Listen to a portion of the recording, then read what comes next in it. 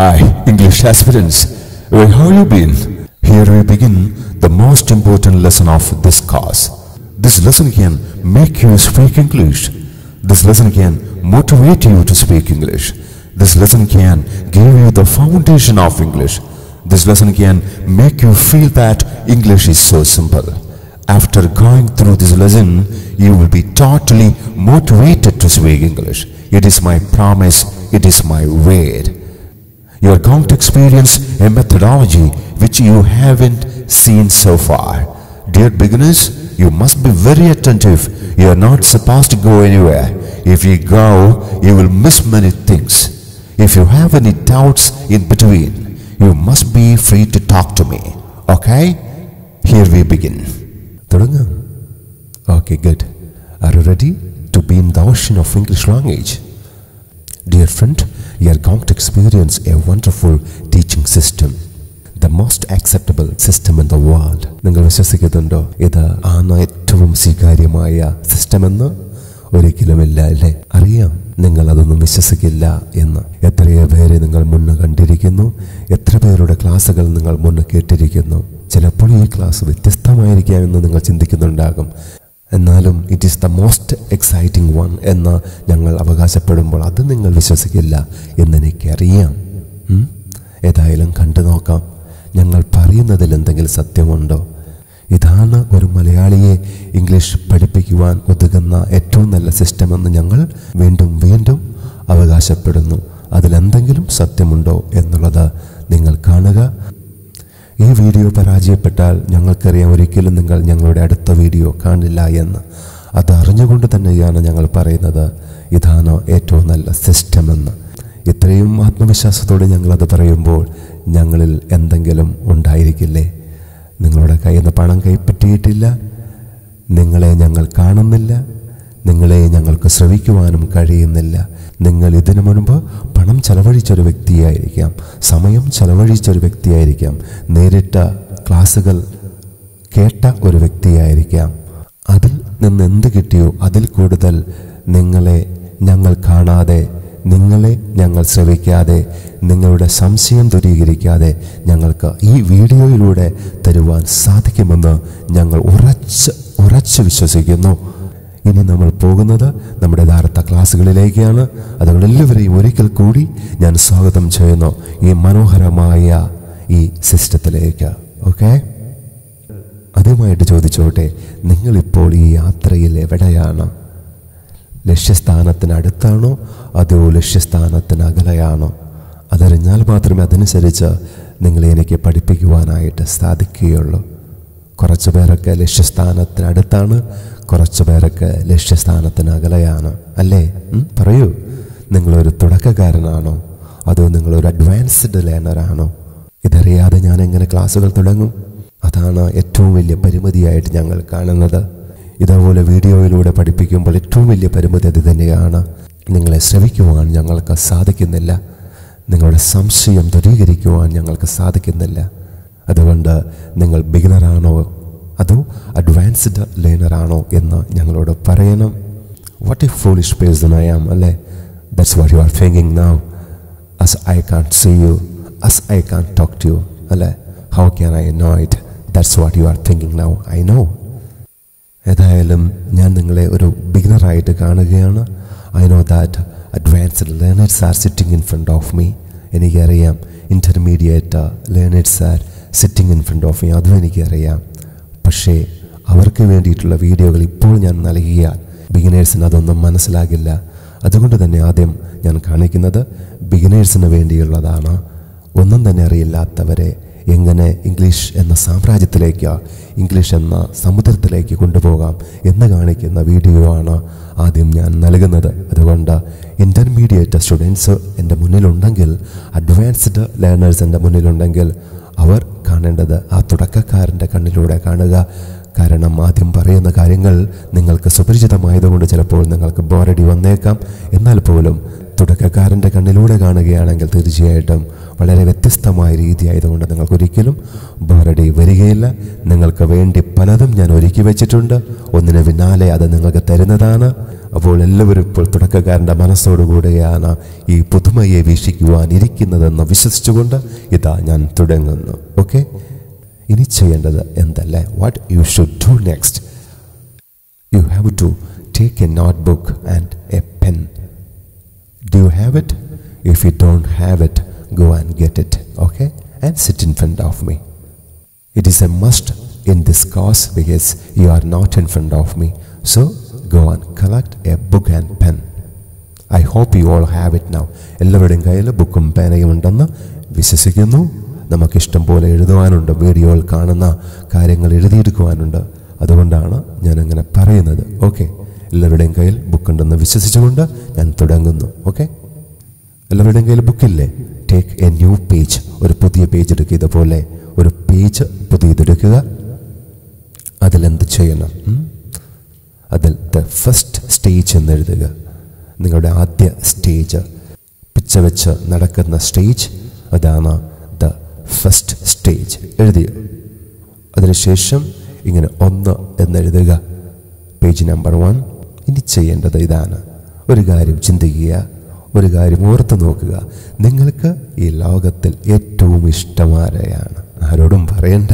അത് പറഞ്ഞു കഴിഞ്ഞാൽ മറ്റുള്ളവർക്ക് പരിഭവമാകും. അതുകൊണ്ട് നിങ്ങളുടെ മനസ്സിൽ തന്നെ ഇരിക്കട്ടെ. ആരാണ് നിങ്ങൾക്ക് ഏറ്റവും ഇഷ്ടം? കിട്ടിയോ? നിങ്ങളെ ഏറ്റവും അടുത്ത് അറിയാവുന്ന, നിങ്ങളെ അറിയാവുന്ന ആളെ മനസ്സിൽ വിചാരിക്കുക. അത് നിങ്ങളുടെ അച്ഛനാകാം, അമ്മയാകാം, സഹോദരനാകാം, സഹോദരിയാകാം. It can be your mother, it can be your father, it can be your sister, it can be your brother, no matter who it is, the one who very close to you, വളരെ close ആയിട്ടുള്ള നിങ്ങളുടെ best friend ആകാം, നിങ്ങളുടെ അങ്കിളാകാം, നിങ്ങളുടെ boss ആകാം, ആരുമാകാം. ഇപ്പോൾ നിങ്ങളുടെ മനസ്സിൽ ആരുണ്ട്? നിങ്ങൾക്ക് ഏറ്റവും അടുത്തറിയാവുന്ന. ചിലപ്പോഴൊക്കെ നമ്മൾ രഹസ്യങ്ങളൊക്കെ പങ്കുവയ്ക്കാറില്ലേ? എല്ലാം തുറന്നു പറയാറില്ലേ? അവരെ നിങ്ങൾ മനസ്സിൽ വിചാരിച്ചു എന്ന് വിശ്വസിക്കുന്നു. ഓക്കെ, ഇനി അവരുടെ ചിത്രമാണ് നമ്മൾ വരയ്ക്കേണ്ടത്. ആ പേജിൽ ഇടതുഭാഗത്തായി മധ്യത്തിൽ അവരുടെ പടം ഇതുപോലെ വരയ്ക്കുക. ഇപ്പോൾ ഈ കാണുന്നത് എനിക്ക് ഏറ്റവും സുപരിചിതനായ, എന്നെ ഏറ്റവും അടുത്തറിയുന്ന ഒരു വ്യക്തിയാണ്. അതുപോലെ തന്നെ നിങ്ങളുടെ പേജിലും വരയ്ക്കുക. You are not suppose to B an artist here. കളറൊന്നും ചെയ്യണ്ട കേട്ടോ. നീ കളർ ചെയ്ത് സമയം കളയണ്ട, ഫോട്ടോ എടുത്ത് ഒട്ടിക്കേണ്ട. ജസ്റ്റ് ഒരു outline, that's what enough. Okay, just ഒരു ഔട്ട്ലൈൻ. കുറച്ച് കഴിയുമ്പോൾ ഇത് ആരാണെന്ന് സ്വന്തം ചോദിച്ചു പോകരുത് കേട്ടോ. മനസ്സിലാകുവാൻ പറ്റുന്ന ഒരു ചിത്രം വരയ്ക്കുക. പോകാം. ചിലപ്പോൾ കുറച്ച് വിശദീകരണം കൂടുതലായിരിക്കും, ക്ഷമിക്കുക. നിങ്ങളെ എനിക്ക് കാണുവാൻ സാധിക്കാത്തത് കൊണ്ടാണത്. എല്ലാവർക്കും മനസ്സിലാകണമെന്ന് ഞാൻ കരുതുന്നത് കൊണ്ടാണ് ഇങ്ങനെ വിശദീകരിച്ച് പറയുന്നത്. നേരിട്ടുള്ള ക്ലാസ്സിലാണെങ്കിൽ നിങ്ങൾക്ക് മനസ്സിലായോ എന്ന് ചോദിച്ചെനിക്ക് അടുത്ത സ്ലൈഡിലേക്ക് പോകാമായിരുന്നു. പക്ഷേ ഇവിടെ എന്ത് ചെയ്യാം? നിങ്ങളെനിക്ക് കാണുവാനോ കേൾക്കുവാനോ സാധിക്കുന്നില്ല. അതുകൊണ്ട് തന്നെ വിശദീകരണം കൂടുതലായാൽ ക്ഷമിക്കുക. ഓക്കെ, ഇനി നമ്മൾ ഇദ്ദേഹത്തെക്കുറിച്ച് സംസാരിക്കുവാൻ പോവുകയാണ്. ഓക്കെ, അതിനു വേണ്ടിയിട്ടാണ് ഞാൻ ഏറ്റവും അടുത്ത ആളെ തന്നെ തിരഞ്ഞെടുക്കുവാൻ പറഞ്ഞത്. കാരണം അവരെപ്പറ്റി പറയുവാൻ നിങ്ങൾക്ക് ഇഷ്ടമായിരിക്കും. അവരെപ്പറ്റി പറയുവാൻ കൂടുതൽ നിങ്ങളുടെ കയ്യിലുണ്ടാകും. ഓക്കെ, പോകാം. ഇതുപോലെ 4 ലൈൻസ് വരയ്ക്കുക. ആദ്യം 4 വാചകങ്ങൾ ഉണ്ടാക്കുവാൻ പോകുന്നു. ഇദ്ദേഹത്തെ പറ്റി പരാമർശിക്കുന്ന 4 വാചകങ്ങൾ ആദ്യം നമ്മൾ ഇംഗ്ലീഷിൽ ഉണ്ടാക്കുന്നു. ഈ 4 വാചകങ്ങൾ ഉണ്ടാക്കിയതിന് ശേഷം ഈ 4 വാചകങ്ങളെ ബേസ് ചെയ്തുകൊണ്ട് നമ്മൾ അനേകായിരം വാചകങ്ങൾ ഉണ്ടാക്കുവാനായിട്ട് പോകുന്നു. ഓക്കെ, ഇപ്പോൾ നമ്മൾ ഉള്ളതെവിടെയാണ്? ദ ഫസ്റ്റ് സ്റ്റേജാണ്. അത് കഴിയുമ്പോൾ നമ്മൾ സെക്കൻഡ് സ്റ്റേജിലേക്ക് പോകും. അത് കഴിയുമ്പോൾ നമ്മൾ തേർഡ് സ്റ്റേജിലേക്ക് പോകും. തേർഡ് സ്റ്റേജിൻ്റെ അവസാനം നിങ്ങൾ സുന്ദരമായിട്ട് ഇംഗ്ലീഷ് സംസാരിക്കും എന്ന് ഞാൻ വാഗ്ദാനം ചെയ്യുന്നു. ഓക്കെ, അപ്പോൾ 4 ലൈൻസ് ഇട്ടു എന്ന് വിശ്വസിക്കുന്നു. ഇനി എന്ത് ചെയ്യണം? ഇനി ഇതുപോലെ മലയാളത്തിൽ ഉണ്ട്, ഉണ്ട്, ആണ്, ആകുന്നു, ചെയ്യുന്നു എന്നെഴുതുക. വലതുഭാഗത്തായിട്ട് എഴുതിക്കോളൂ. നിങ്ങൾ ഫസ്റ്റ് സ്റ്റേജിലല്ലേ, അതുകൊണ്ട് മലയാളത്തെ ഒന്ന് കണക്ട് ചെയ്ത് കാര്യങ്ങൾ പഠിച്ചതിന് ശേഷം നമുക്ക് മലയാളം മാറ്റാം. ഓക്കെ, ഇപ്പോൾ ആദ്യം ഞാൻ പറഞ്ഞതിൽ നിന്നും വ്യത്യസ്തമായിട്ടാണ് ഇപ്പോൾ സംസാരിക്കുന്നത് എന്നായിരിക്കും നിങ്ങൾ ചിന്തിക്കുന്നത്. അല്ലേ? അത് ഞാൻ പറഞ്ഞു, ട്രാൻസ്ലേഷൻ പാടില്ല. ട്രാൻസ്ലേറ്റ് ചെയ്ത് പഠിച്ചു കഴിഞ്ഞാൽ ഒരിക്കലും നമ്മുടെ ലക്ഷ്യസ്ഥാനത്ത് നമ്മൾ വേഗം എത്തില്ല എന്ന് ഞാൻ പറഞ്ഞു. എന്നിട്ടും എന്താണ് ഈ മലയാളം കൊടുത്തിരിക്കുന്നത് എന്നായിരിക്കാം നിങ്ങൾ ചിന്തിക്കുന്നത്. My dear friends, നമ്മളെവിടെയാണ്? നമ്മളുള്ളത് കേരളത്തിലാണ്, അല്ലേ? അറിയാത്ത ഭാഷ നമ്മളിലെത്തുവാൻ, മലയാളം വന്നതുപോലെ അറിയാത്ത ഭാഷ എത്തുവാൻ നമ്മൾക്ക് ഇവിടെ ചാൻസസ് ഇല്ല, ഇല്ലേ? ഒരിക്കലുമില്ല. നമ്മൾ കേൾക്കുന്നത് മലയാളമാണ്, പറയുന്നത് മലയാളമാണ്, കാണുന്നത് മലയാളികളെയാണ്. സായിപ്പുമാരെയൊന്നും കാണുവാനുള്ള ചാൻസസ് നമുക്കില്ല. അതുകൊണ്ട് തന്നെ നമ്മൾക്ക് അറിയാതെ പഠിക്കുവാനും സാധിക്കുകയില്ല. ഓക്കെ, ഒന്നാമത്തെ ലൈനിൽ ഒരു വാചകം എഴുതി കഴിയുമ്പോൾ അതിൻ്റെ അർത്ഥമാണ്, ഏകദേശം അർത്ഥമാണ് ആ വലതുഭാഗത്ത് കാണുന്നത് എന്ന് മനസ്സിലാക്കുക. രണ്ടാമത്തെ ഇംഗ്ലീഷ് വാചകം നമ്മൾ നിർമ്മിച്ചു കഴിയുമ്പോൾ അതിൻ്റെ അർത്ഥം എന്താണെന്ന് ചിന്തിക്കുവാനാണ് വലതുഭാഗത്ത് മലയാളം കൊടുത്തിരിക്കുക. മൂന്നാമത്തേതും അങ്ങനെ തന്നെ, നാലാമത്തേതും അങ്ങനെ തന്നെ. ഇതെപ്പോഴും ആവശ്യമുണ്ടോ? ഇതെപ്പോഴും ആവശ്യമില്ല. എന്താണ് ഈ 4 വാചകങ്ങളെന്ന് മനസ്സിലായാൽ, ഹൃദ്യസ്ഥമായാൽ നമുക്ക് പിന്നെ മലയാളം ആവശ്യമില്ല. ഓക്കെ, ഒരു കാര്യം കൂടി നിങ്ങൾ മനസ്സിലാക്കുക. ട്രാൻസ്ലേറ്റ് ചെയ്ത് പഠിക്കുമ്പോൾ, ട്രാൻസ്ലേറ്റ് ചെയ്യുവാനായിട്ട് പഠിപ്പിക്കുമ്പോൾ ഒരു കാര്യം എല്ലാവരും മനസ്സിലാക്കുക. ഒരേപോലെ തന്നെ 2 ഭാഷ മനസ്സിലേക്ക് എത്തിക്കുകയാണ്. അതുകൊണ്ട് തന്നെ മറ്റ് ഭാഷ എപ്പോഴും മനസ്സിൽ സ്ട്രോങ് ആയിരിക്കും. ബോധമനസ്സിനറിയാം, പക്ഷേ സബ് കോൺഷ്യസ് മൈൻഡിൽ നിന്ന് ഭാഷ വരണമെങ്കിൽ 2 ഭാഷയെയും സെപ്പറേറ്റ് ചെയ്യേണ്ടതുണ്ട്. ഒരു കാര്യം ചോദിക്കട്ടെ, ഐ ലവ് യു എന്ന ഇംഗ്ലീഷ് വാചകമാണോ ആദ്യം നമ്മുടെ മനസ്സിൽ വരിക? ഞാൻ നിന്നെ സ്നേഹിക്കുന്നു എന്ന മലയാളം വാചകമാണോ ആദ്യം നമ്മുടെ മനസ്സിൽ വരിക? പറയൂ. അത് വരുന്നത് തന്നെയാണ് ഐ ലവ് യു എന്ന ആ ഇംഗ്ലീഷ് വാചകമല്ലേ? നമ്മൾ മലയാളികളല്ലേ, മലയാളം അറിയാവുന്നവരല്ലേ? എന്നിട്ടും എന്തുകൊണ്ട് ആ ഇംഗ്ലീഷ് വാചകം ഓടി നാവിലെത്തി? കാരണം നമ്മൾ ഞാൻ സ്നേഹിക്കുന്നു എന്ന് പഠിച്ചു വച്ചിരിക്കുന്നു, പക്ഷേ അത് നമ്മൾ പറഞ്ഞിട്ടില്ല, പറഞ്ഞ് ശീലിച്ചിട്ടില്ല. പഠിക്കുക മാത്രമാണ് ചെയ്തിട്ടുള്ളൂ. പറഞ്ഞ് ശീലിച്ചതാണ് ആദ്യം നാവിൽ വരികയുള്ളൂ. അതുകൊണ്ട് ഓരോ മലയാളം വാചകത്തെ ഓരോന്നായി എടുത്ത് ട്രാൻസ്ലേറ്റ് ചെയ്യുവാൻ പോയാൽ ആ മലയാളം വാചകം മനസ്സിൽ സ്ട്രോങ് ആകുകയും അറിയാതെ ഇംഗ്ലീഷ് വരുവാനായിട്ട് അത് തടസ്സമായി നിൽക്കുകയും ചെയ്യുന്നു. ഇപ്പോൾ മനസ്സിലായി എന്തുകൊണ്ടാണ് ട്രാൻസ്ലേറ്റ് ചെയ്ത് പഠിക്കരുത് എന്ന് പറയുവാനുള്ള കാരണം. ഓക്കെ, ഒന്നുകൂടി ഞാൻ വിശദീകരിക്കാം എന്തിനാണ് ഈ മലയാള അർത്ഥം എല്ലാ വാചകങ്ങളുടെയും വലതുഭാഗത്ത് കൊടുത്തിരിക്കുന്നത് എന്ന്.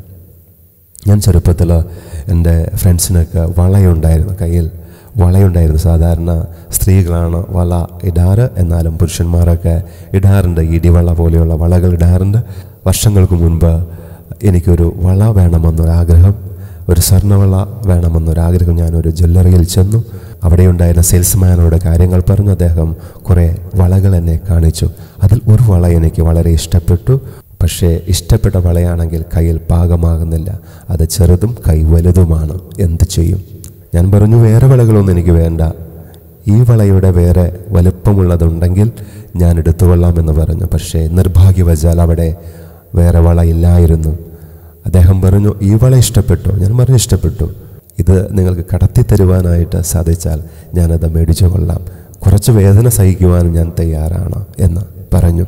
അദ്ദേഹം പറഞ്ഞു, വേദനയൊന്നും നിങ്ങൾ സഹിക്കേണ്ട, അല്ലാതെ തന്നെ ഞാൻ കടത്തി തരാമെന്ന് പറഞ്ഞ് അദ്ദേഹം അകത്ത് പോയി മിനുസമുള്ള ഒരു പ്ലാസ്റ്റിക് കവറുമായിട്ട് അദ്ദേഹം തിരിച്ചു വന്നു. എന്നിട്ട് എന്ത് ചെയ്തു? ആ പ്ലാസ്റ്റിക് കവർ എൻ്റെ കയ്യിലിട്ടു. അദ്ദേഹം വളയെടുത്ത് എൻ്റെ വിരൽത്തുമ്പിൻ്റെ മുകളിൽ വെച്ചു. മിനുസമുള്ള പ്ലാസ്റ്റിക് കവർ കിടക്കുന്ന കൈയുടെ വിരൽത്തുമ്പിൻ്റെ മുകളിൽ വെച്ചു. അകത്തേക്കൊന്ന് പ്രസ് ചെയ്തു. ഇതാ വളരെ ഈസിയായിട്ട് ആ വള കയ്യിൽ കടന്നിരിക്കുന്നു. എന്താണ് ഇതിവിടെ പറയുവാനുള്ള കാരണം എന്നായിരിക്കാം നിങ്ങൾ ചിന്തിക്കുന്നത്. ഇതുപോലെ തന്നെയാണ് നമ്മൾ ഇവിടെ ചെയ്യുന്നത് എന്ന് പറയുവാനാണ്. മനസ്സാകുന്ന കയ്യിലേക്ക് നമുക്ക് ഇംഗ്ലീഷ് കടത്തണം. അതിനായി മിനുസമുള്ള പ്ലാസ്റ്റിക് കവറായ മലയാളത്തിൻ്റെ സഹായം നമ്മൾ തേടുന്നു. ആ മലയാളത്തിൻ്റെ ആ കവറിൻ്റെ സഹായത്തോടെ ഈ ഇംഗ്ലീഷ് എന്ന വളയെ നമ്മൾ കൈ എന്ന മനസ്സിലേക്ക് കടത്തുന്നു. കയ്യിൽ കടന്നു കഴിഞ്ഞാൽ പിന്നെ നമുക്ക് എന്തിൻ്റെ ആവശ്യമില്ല? നമുക്ക് മലയാളത്തിൻ്റെ ആവശ്യമില്ല. അതായത് മനസ്സിൽ ഇംഗ്ലീഷ് കടന്നു കഴിഞ്ഞാൽ, ഈ കാര്യങ്ങളെല്ലാം ഹൃദ്യസ്ഥമായി കഴിഞ്ഞാൽ പിന്നെ നമുക്ക് എന്തിൻ്റെ ആവശ്യമില്ല? മലയാളത്തിൻ്റെ ആവശ്യമില്ല. പിന്നെ നമ്മൾ ആ വാചകത്തിൽ നോക്കി മനസ്സിലായ വാചകത്തിൽ നോക്കി, ഹൃദ്യസ്ഥമായ വാചകത്തിൽ നോക്കി അതേപോലെയുള്ള വേറെ അനേകായിരം വാചകങ്ങൾ നമ്മൾ ഉണ്ടാക്കും. ഇപ്പോൾ ഇത് മനസ്സിൽ കടക്കുവാൻ വേണ്ടി മാത്രമാണ് ഈ മലയാളം ഉപയോഗിക്കുന്നത് എന്നുകൂടി മനസ്സിലാക്കുക. ബോറടിക്കുന്നുണ്ടോ? വിശദീകരണം കുറച്ച് കൂടുതലാകുന്നുണ്ട് അല്ലേ? സ്ഥലമില്ല. ഞാൻ നിങ്ങളെ കണക്കാക്കുന്നത്, എനിക്കറിയാം നിങ്ങൾ പുലികളാണെന്ന്. അഡ്വാൻസ്ഡ് ലേണേഴ്സൊക്കെ ഇതിൻ്റെ മുന്നിലിരിക്കുന്നുണ്ട്, സഹിച്ചിരിക്കുകയാണല്ലേ. മൈ ഡിയർ ഫ്രണ്ട്സ്, ആരും ഒന്നും മനസ്സിലാകാതെ പോകരുത് എന്നെനിക്ക് നിർബന്ധമുണ്ട്. അതുകൊണ്ട് തന്നെയാണ് ഇത്രയും ഡീറ്റെയിൽ ആയിട്ട് ഞാൻ പറയുന്നത്. ഇനി നിങ്ങൾക്കിതെല്ലാം സുപരിചിതമാണെങ്കിൽ നിങ്ങൾക്ക് ഈ വീഡിയോ സ്കിപ്പ് ചെയ്ത് അടുത്ത വീഡിയോ കാണാം കേട്ടോ. സുപരിചിതമാണെങ്കിൽ. പക്ഷെ അടുത്ത വീഡിയോയിൽ ചിലപ്പോൾ ഈ വീഡിയോ പറഞ്ഞ കാര്യങ്ങൾ പറഞ്ഞു കഴിഞ്ഞാൽ പിന്നെ നിങ്ങൾക്ക് സംശയമുണ്ടാകും. ഏതായാലും കുറച്ച് ക്ഷമിക്കുക. ജീവിതത്തിൽ നല്ലൊരു മാറ്റം ഉണ്ടാകാനല്ലേ. ഓക്കെ, അപ്പോൾ ഇനി എന്ത് ചെയ്യണം? What should we do next? Okay, ഇനി നമ്മൾ കാണാൻ പോകുന്നത് ഈ വാചകത്തിൻ്റെ ഭാഗങ്ങൾ ഉണ്ടാക്കുകയാണ്. ഓക്കെ, ഇപ്പോൾ എന്താണ് കാണുന്നത്? പ്ലേസ് അല്ലേ? ഇവിടെ പ്ലേസ് വയ്ക്കുക, പ്ലേസ് എഴുതുക. ഇപ്പോൾ നിങ്ങൾ ചിന്തിക്കുന്നുണ്ടാകും ഏത് പ്ലേസാണ് എഴുതേണ്ടത്. നിങ്ങൾ ജനിച്ച പ്ലേസ് അല്ല, ഇദ്ദേഹം എവിടെയാണെന്ന് എഴുതുക. നിങ്ങളുടെ സുപരിചിതനായ വ്യക്തി ഇപ്പോൾ എവിടെയുണ്ട്, ആ സ്ഥലം എഴുതുക. ഒന്ന് മനസ്സിൽ കണ്ടു നോക്കി. നിങ്ങൾക്ക് സുപരിചിതനായ വ്യക്തിയെ ഒന്ന് മനസ്സിൽ കണ്ടു നോക്കി. എവിടെയാണ് അദ്ദേഹമുള്ളത്, ആ പ്ലേസ് എഴുതുക. ഓക്കെ, വീട്ടിലാണോ? ഹൗസ്. ദുബായിലാണോ? ദുബായ്. ട്രെയിനിലാണോ? ട്രെയിൻ. ഓഫീസിലാണോ? ഓഫീസിൽ. പൂന്തോട്ടത്തിലാണോ? പൂന്തോട്ടം. പാടത്താണോ? പാടം. ഇല്ലേ? അപ്പോൾ പൂന്തോട്ടം എന്ന് എഴുതി വയ്ക്കരുത്, അതിൻ്റെ ഇംഗ്ലീഷ് എഴുതണം. പാടമെന്ന് എഴുതരുത്, അതിൻ്റെ ഇംഗ്ലീഷ് എഴുതണം. അറിയാമോ അല്ലേ? പാടം എന്നതിന് എന്താണ് ഇംഗ്ലീഷിൽ പറയുന്നത് അറിയാമോ? നെൽപ്പാടങ്ങളൊക്കെ അല്ലേ? എന്തു ചെയ്യും? അതറിയില്ലെങ്കിൽ വാചകമുണ്ടാക്കുവാൻ കഴിയുകയില്ല. അപ്പോൾ ബിഗിനേഴ്സ് ഇപ്പോൾ സ്റ്റോപ്പ് ചെയ്തു പോകും. അയ്യോ സാർ, എനിക്ക് പദസമ്പത്ത് വളരെ കുറവാണ്. അങ്ങനെ ചിന്തിക്കുന്നുണ്ടോ? അതിന് സാറിന് എന്തെങ്കിലും ചെയ്യാൻ പറ്റുമോ? പദം പഠിക്കേണ്ടത് നിങ്ങളാണ്. അത് നിങ്ങൾക്ക് വേണ്ടി എനിക്ക് പഠിക്കുവാൻ സാധിക്കുമോ? എനിക്കൊരിക്കലും പഠിക്കുവാൻ സാധിക്കില്ല.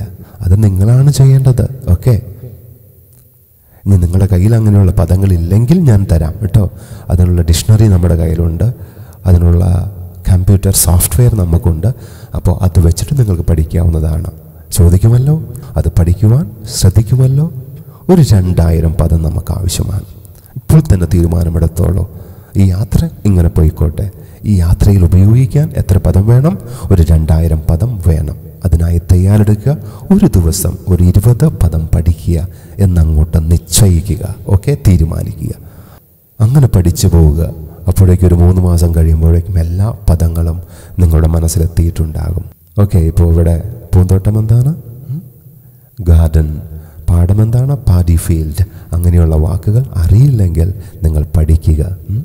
തിയേറ്റർ ആണെങ്കിൽ തിയേറ്റർ അല്ലേ? ഹോസ്പിറ്റൽ ആണെങ്കിൽ ഹോസ്പിറ്റൽ. എവിടെയാണ് നിങ്ങൾക്ക് ഈ സുപരിചിതനായ വ്യക്തി ഉള്ളത് എന്നെഴുതുക. ഞാൻ എഴുതിയത് നോക്കാം. എൻ്റെ ഇഷ്ടമുള്ള ഈ വ്യക്തി എവിടെയാണ് എന്ന് ഞാൻ നോക്കാം. ഹൗസിലാണ്, വീട്ടിൽ. അപ്പോൾ വീട് എന്നെഴുതി. ഈ സുപരിചിതനായ വ്യക്തി എവിടെയാണുള്ളത്? വീട്. ഓക്കെ, സത്യത്തിൽ വീട് എന്ന് പറയുന്നത് ഒരു സ്ഥലമല്ല, അതൊരു ഒബ്ജക്റ്റാണ്. I am constructing A house now. I have constructed A new house now. ഒരു വീട് ഉണ്ടാക്കി, ഞാനൊരു പുതിയ വീടുണ്ടാക്കി. അവിടെ വീടെന്ന് പറയുന്നത് ഒരു സ്ഥലമാണോ? അല്ല, ഒരു സാധനം പോലെയാണ് നമുക്ക് കാണുന്നത്. ഞാൻ പായസമുണ്ടാക്കി, ഒരു സാധനമുണ്ടാക്കി, വീടുണ്ടാക്കി. അപ്പോൾ വീട് ഒരു സ്ഥലം ആകുന്നില്ല. അതിനെ സ്ഥലമാക്കുന്നത് എങ്ങനെയാണ് എന്നാണ് നമ്മൾ പഠിക്കുവാനായിട്ട് പോകുന്നത്. ഇപ്പോൾ വീട്ടിൽ ഉണ്ടോ? കൂട്ടി വായിച്ച്. വീട്ടിൽ. വീട്ടിൽ എന്ന് പറഞ്ഞപ്പോൾ എന്തായി? അതൊരു സ്ഥലമായി അല്ലേ? അപ്പോൾ ഇൽ എന്ന് ചേർക്കുമ്പോൾ എന്താകും? മിക്കതും തന്നെ സ്ഥലമാകും അല്ലേ? കാറിൽ. അപ്പോൾ കാറൊരു സ്ഥലമായി. തിയേറ്ററിൽ അതൊരു സ്ഥലമായി. ആശുപത്രിയിൽ. ആശുപത്രി ഒരു സ്ഥലമായി. അപ്പോൾ ഇൽ എന്ന വാക്ക് കൂടി ചേർന്നപ്പോൾ അതെന്തായി? ഒരു സ്ഥലമായി മാറി. ഇനി നമ്മൾ കാണാൻ പോകുന്നത് ഈ ഇല്ലിന് തത്തുല്യമായ ഇംഗ്ലീഷ് പദത്തെയാണ്. അതാണ് അടുത്തത് വരുന്നത്. ഇൻ ആണ്. ഇപ്പോൾ മനസ്സിലായി എന്താ? ഇൽ എന്ന വാക്കിന് തത്തുല്യമായ വാക്കാണ് ഇൻ എന്നുള്ളത്. അപ്പോൾ കൂട്ടി വായിച്ച്. In house. വീട്ടിൽ. വീട്ടിൽ. ഓക്കെ. ഹൗസ് വീട്, ഇൻ ഹൗസ് വീട്ടിൽ. ഓക്കെ. ഇനി നമുക്ക് ഇൽ ആവശ്യമില്ല. ഇൽ നമുക്ക് കളയാം. എന്തിനു വേണ്ടിയിട്ട് ഇൽ കളയുന്നത്? നമ്മൾ ബ്രെയിനിനോട് പറയുകയാണ്, മോനെ ബ്രെയിനെ, ഇൽ എന്നതിന് തത്തുല്യമായത് ഞാൻ ഇംഗ്ലീഷിൽ വെച്ചു കഴിഞ്ഞു, അതുകൊണ്ടാണ് അത് കളയുന്നതെന്ന് ബ്രെയിൻ മനസ്സിലാക്കുവാൻ വേണ്ടിയിട്ട് ഇതാ നമ്മളതിനെ കട്ട് ചെയ്തു കഴിഞ്ഞു. ഓക്കെ. അല്ലാതെ അത് തെറ്റാണെന്നല്ല കേട്ടോ കരുതേണ്ടത്. ഇപ്പോൾ ബ്രെയിനിന് മനസ്സിലായി, ഇപ്പോൾ വെച്ച ഇൽ എന്ന ആശയം കിട്ടുവാനാണ് വെച്ചതെന്ന്. വീട്ടിൽ എന്ന് നമുക്ക് കിട്ടിക്കഴിഞ്ഞു. ഇനി ചെയ്യേണ്ടത് എന്തെന്ന് നോക്കാം. ഇനി ചെയ്യേണ്ടത് റിലേഷൻ ആണ്. എന്താണ് ഈ സുപരിചിതനായ വ്യക്തിയെ നിങ്ങൾ വിളിക്കുന്നത്? നിങ്ങളും അവരും തമ്മിലുള്ള റിലേഷനിൽ നിന്നും ഒരു പദമുണ്ടാകുന്നില്ലേ? എന്താണ് അത്? അതാണ് ഇവിടെ വയ്ക്കുക. നിങ്ങളും ഇവരും തമ്മിലുള്ള റിലേഷനെ സൂചിപ്പിക്കുന്ന ഒരു വാക്ക്. എന്താണ് നിങ്ങൾ അവരെ വിളിക്കുന്നത് എന്ന് നോക്കിയാൽ മതി. അതെന്താണോ അതിവിടെ വയ്ക്കുക. ഫാദർ ആണെങ്കിൽ ഫാദർ, മദർ ആണെങ്കിൽ മദർ, സിസ്റ്റർ ആണെങ്കിൽ സിസ്റ്റർ, അങ്കിൾ ആണെങ്കിൽ അങ്കിൾ, ബോസ് ആണെങ്കിൽ ബോസ്, ടീച്ചർ ആണെങ്കിൽ ടീച്ചർ. എന്താണ് ബന്ധം? ഫ്രണ്ട് ആണെങ്കിൽ ഫ്രണ്ട്. എന്താണ് നിങ്ങൾ നോർമലി അവരെ വിളിക്കുക? സ്നേഹം കൊണ്ട് വിളിക്കുക. അത് അവിടെ എഴുതുക. ഇത് എൻ്റെ ആരാണെന്ന് ഞാൻ കാണിക്കട്ടെ. എൻ്റെ അങ്കിളാണ്, എൻ്റെ അങ്കിളാണ് ആ കാണുന്നത്. ഇപ്പോൾ നിങ്ങളുടെ വാചകത്തിൽ അങ്കിളാണോ? അല്ല. നിങ്ങളുടെ വാചകത്തിൽ നിങ്ങളുടെ സുപരിചിതനായ വ്യക്തിയെ കുറിക്കുന്ന പദമായിരിക്കാം. ഗുഡ്. ഇത്രയും മനസ്സിലായോ? ഇനി നമ്മൾ ചെയ്യുന്നത് ശ്രദ്ധിക്കുക. Is R. നിങ്ങൾക്കറിയാവുന്ന, എല്ലാവർക്കും അറിയാവുന്ന രണ്ട് വാക്കുകളാണ് ഇസ് ആർ. ഇവിടെ വന്നിരിക്കുന്നു. എന്താണ് ഇതിവിടെ കൊടുക്കുന്ന അർത്ഥം?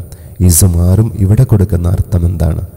എല്ലാവർക്കും അറിയാം. I M A teacher, I M an engineer, I M A doctor എന്നൊക്കെ പറഞ്ഞാൽ ഞാൻ ഡോക്ടറാണ്, ഞാൻ ടീച്ചറാണ്, ഞാൻ എഞ്ചിനീയർ ആണ് എന്നാണ്.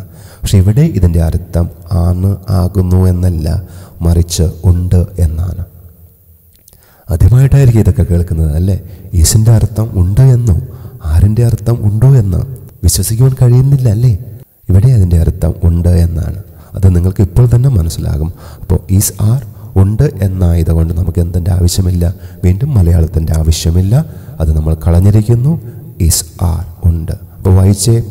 വീട്, വീട്ടിൽ, വീട്ടിൽ അങ്കിൾ ഉണ്ട്. കണ്ട, വീട്ടിൽ അങ്കിൾ ഉണ്ട് എന്നായി മാറി.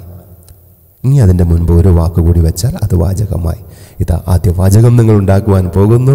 ഇല്ലായ്മയിൽ നിന്ന് രസകരമായ രീതിയിലൂടെ, ഇതുവരെ കാണാത്ത രീതിയിലൂടെ ഒരു പുതിയ വാചകം അറിഞ്ഞുണ്ടാക്കുവാൻ ഇതാ പോകുന്നു. ഇതാ ആ വാചകത്തിൻ്റെ അവസാനത്തിലേക്ക് കടക്കുകയാണ്. ഒരു വാക്ക് കൂടി ചേർന്നപ്പോൾ അതെന്തായി മാറി? ഒരു വാചകമായി മാറി. There is അല്ലെങ്കിൽ there are uncle in house. ഇവിടെ there വന്നത് എങ്ങനെയാണെന്നായിരിക്കാം നിങ്ങൾ ചിന്തിക്കുന്നത് അല്ലേ? ദയറിൻ്റെ അർത്ഥം എന്താണ്? ദയറിൻ്റെ അർത്ഥം എന്താണ്? ദയറിൻ്റെ അർത്ഥം അവിടെ എന്നാണ് അല്ലേ? അവിടെ. ഹി ഈസ് ദയർ, അവൻ അവിടെയുണ്ട്. I am here, ഞാനിവിടെയുണ്ട്. അപ്പോൾ അതാണ് നിങ്ങൾ മനസ്സിലാക്കി വെച്ചിരിക്കുന്നത്. പക്ഷേ ഇവിടെ ദയറിന് അർത്ഥമില്ല.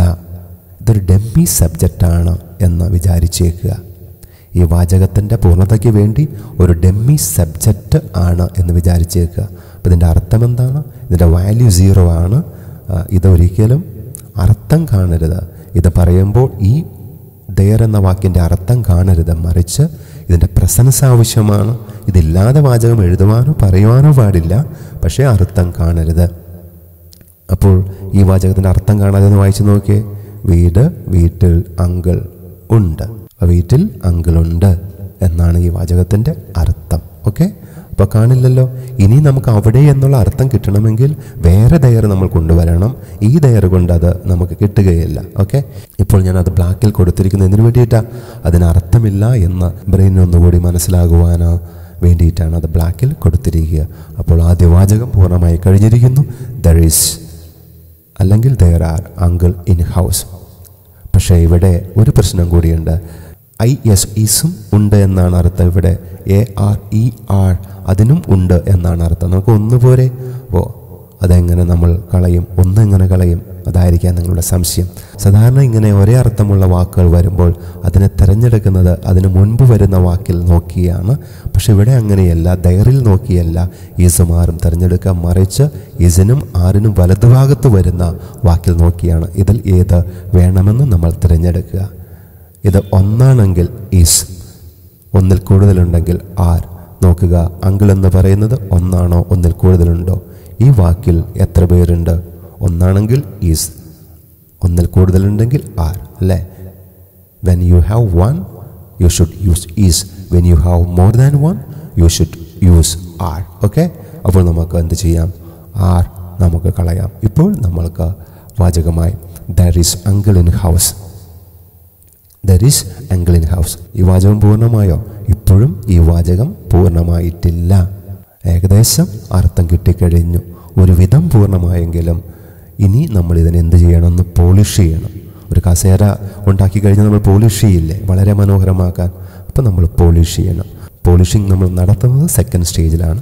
സെക്കൻഡ് സ്റ്റേജിലേക്ക് കൊണ്ടുപോയിട്ട് നമ്മൾ പോളിഷ് ചെയ്യും. ഇനി ഇതിൽ വല്ല വാക്കുകൾ കുറവുണ്ടോ, ഒരു എ കുറവുണ്ടോ, അല്ലെങ്കിൽ ദാ കുറവുണ്ടോ, അങ്ങനെയൊക്കെ നോക്കിയിട്ട് നമുക്ക് കുറവുണ്ടെങ്കിൽ അത് നമുക്ക് സെക്കൻഡ് സ്റ്റേജിൽ കൊണ്ടുപോയി ചെയ്യാം. ഓക്കെ, ഇപ്പോൾ ഫസ്റ്റ് സ്റ്റേജ് എന്ന് പറയുന്നത് ഒന്ന് കഴിഞ്ഞോട്ടെ. ഓക്കെ, അപ്പോൾ ഏകദേശം നമുക്ക് അർത്ഥം കിട്ടി.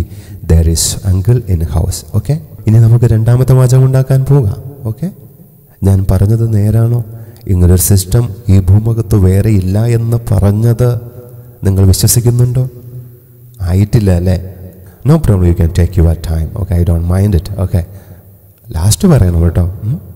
ഓക്കെ, മൂന്നാമത്തെ സ്റ്റേജ് കഴിഞ്ഞിട്ട് പറഞ്ഞാലും മതി കേട്ടോ.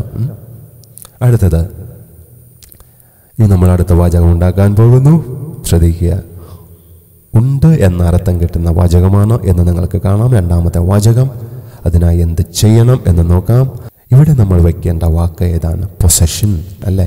അവകാശങ്ങളെ സൂചിപ്പിക്കുന്ന ഒരു വാക്ക്, ഓണർഷിപ്പിനെ സൂചിപ്പിക്കുന്ന ഒരു വാക്കാണ് ഇവിടെ വെക്കേണ്ടത്. ഇദ്ദേഹത്തിന് എന്തെങ്കിലും ഉണ്ടെങ്കിൽ ആ ഉണ്ട് എന്ന് പറയുവാനായിട്ട് ആ ഉള്ള സാധനം എന്താണെന്ന് നോക്കിക്കൊണ്ട് അതിൻ്റെ പേര് ഇവിടെ വയ്ക്കുക. എന്തെങ്കിലുമൊക്കെ അവകാശപ്പെടാൻ ഇദ്ദേഹത്തിനില്ലേ? നിങ്ങളുടെ ക്ലോസ് ഫ്രണ്ടിനില്ലേ? എനിക്കുണ്ട് എന്ന് അദ്ദേഹത്തിന് പറയണമെങ്കിൽ, അദ്ദേഹത്തിനുണ്ട് എന്ന് നിങ്ങൾക്ക് പറയണമെങ്കിൽ എന്തായിരിക്കാം? ആ ഉണ്ട് എന്ന വാചകത്തിൽ വയ്ക്കുന്ന വാക്ക്. മൊബൈൽ ഫോൺ ഉണ്ടെങ്കിൽ mobile phone, കാറാണെങ്കിൽ car, വീടാണെങ്കിൽ house, brother ആണെങ്കിൽ ബ്രദർ, സിസ്റ്റർ ആണെങ്കിൽ സിസ്റ്റർ. എന്താണ് അദ്ദേഹത്തിനുള്ളത്? ഇനി ഒരു പട്ടിക്കുട്ടി ഉണ്ടെങ്കിൽ പപ്പി, ഇനി ലവ് ബേഡ്സ് ഉണ്ടെങ്കിൽ ലവ് ബേഡ്സ്. എന്താണുള്ളത് അല്ലേ? ഇനി തലവേദനയുണ്ടെങ്കിൽ തലവേദന എന്ന് എഴുതി വെച്ചോളൂ, അതും ഉള്ളതല്ലേ? ഉണ്ട്, തലവേദനയുണ്ട്, ഹെഡ് ഏക്ക്, അങ്ങനെയും പറയാം. ഓക്കെ, എന്ത് ഉണ്ട് എന്ന് പറയുന്നതിനും ഈ വാചകം ഉപകരിക്കും. അതുകൊണ്ട് ആ ഉണ്ട് എന്ന ഇതിനർത്ഥം കിട്ടുവാൻ വേണ്ടി അദ്ദേഹത്തിനുള്ള ഒന്ന് ഇനി എഴുതുക. ആ പൊസിഷൻ്റെ താഴെ എഴുതുക. ഞാൻ എഴുതിയിരിക്കുന്നത് എന്താണെന്ന് നോക്കാം. Mobile phone. അപ്പോൾ അദ്ദേഹത്തിന് മൊബൈൽ ഫോൺ ഉണ്ട്. അണ്ട, മൊബൈൽ ഫോൺ ഉണ്ട്. അങ്കിളിന് മൊബൈൽ ഫോൺ ഉണ്ട്. ഇനി നമുക്ക് വേഗത്തിൽ പോകാം. ഇനി വന്നത് എന്താണെന്ന് നോക്കാം. ഹാവ് ഓർ ഹാസ് അല്ലേ? ഇപ്പോൾ മനസ്സിലായി ഈ വാക്കുകൾ എന്തിനു വേണ്ടിയിട്ടാണ്? ഈ ഉണ്ട് എന്നതിന് അർത്ഥം കിട്ടുന്നതിന് വേണ്ടിയിട്ടാണ് എന്ത് നിലകൊള്ളുന്നത്? Have, has. ഉണ്ട് എന്നതിന് ഇംഗ്ലീഷിൽ ഉപയോഗിക്കുന്ന രണ്ട് വാക്കുകൾ നിങ്ങൾക്ക് കിട്ടിക്കഴിഞ്ഞു. ഹാവ് അല്ലെങ്കിൽ ഹാസ്. ഹാവ് മൊബൈൽ ഫോൺ അല്ലെങ്കിൽ ഹാസ് മൊബൈൽ ഫോൺ. ഓക്കെ, ഈ ഉണ്ടല്ല, ഈ ഉണ്ട്. ഇത് ഒരു സ്ഥലത്ത് ഉണ്ട് എന്നതിനുപയോഗിച്ച ഈസ് ആരാണ്? ഇത് ഒരാൾക്കുണ്ട്, അദ്ദേഹത്തിനുണ്ട്, എനിക്കുണ്ട്, നിനക്കുണ്ട്, അവൾക്കുണ്ട് എന്ന് പറയുന്ന ഉണ്ടില്ലേ? എന്തെങ്കിലുമൊക്കെ ഉണ്ടെന്ന് നമ്മൾ പറയില്ല, ഐ ഹാവ് എ കാർ. ആ ഉണ്ടാണ് ഈ ഉണ്ട്. ഓക്കെ, ഇനി നമുക്ക് എന്ത് വേണ്ട? ഉണ്ട് വേണ്ട. ഉണ്ട് നമ്മൾ കളഞ്ഞു. അപ്പോൾ മൊബൈൽ ഫോൺ ഉണ്ട്, മൊബൈൽ ഫോൺ ഉണ്ട്. ഓക്കെ, ഇനി നമുക്ക് ആർക്കാണ് ഉള്ളതെന്ന് വയ്ക്കാം. ആർക്കാണുള്ളത്? നമ്മുടെ അങ്കിൾ. അങ്കിളിനെ താഴേക്ക് എടുത്തെഴുതുക.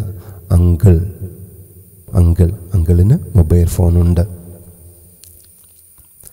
ഇപ്പോൾ 2 പ്രാവശ്യമായി അങ്കിൾ അല്ലേ? ഇവിടെയും ഒരു അങ്കിളുണ്ട്. 2 പ്രാവശ്യമായി അങ്കിൾ ആവർത്തിക്കുന്നു. 2 പ്രാവശ്യം ആവർത്തിക്കുന്നത് ഒരു രസമില്ല ഇംഗ്ലീഷിൽ കേൾക്കുവാൻ. ആദ്യം നമ്മൾ പറഞ്ഞു കഴിഞ്ഞാൽ പിന്നെ അതിന് പകരക്കാരിയാണ് വയ്ക്കുക. അതുകൊണ്ട് ഇപ്പോൾ 2 പ്രാവശ്യം അങ്കിൾ വന്നു കഴിഞ്ഞു. അതുകൊണ്ട് ആദ്യ വാചകത്തിലെ അങ്കിൾ അവിടെ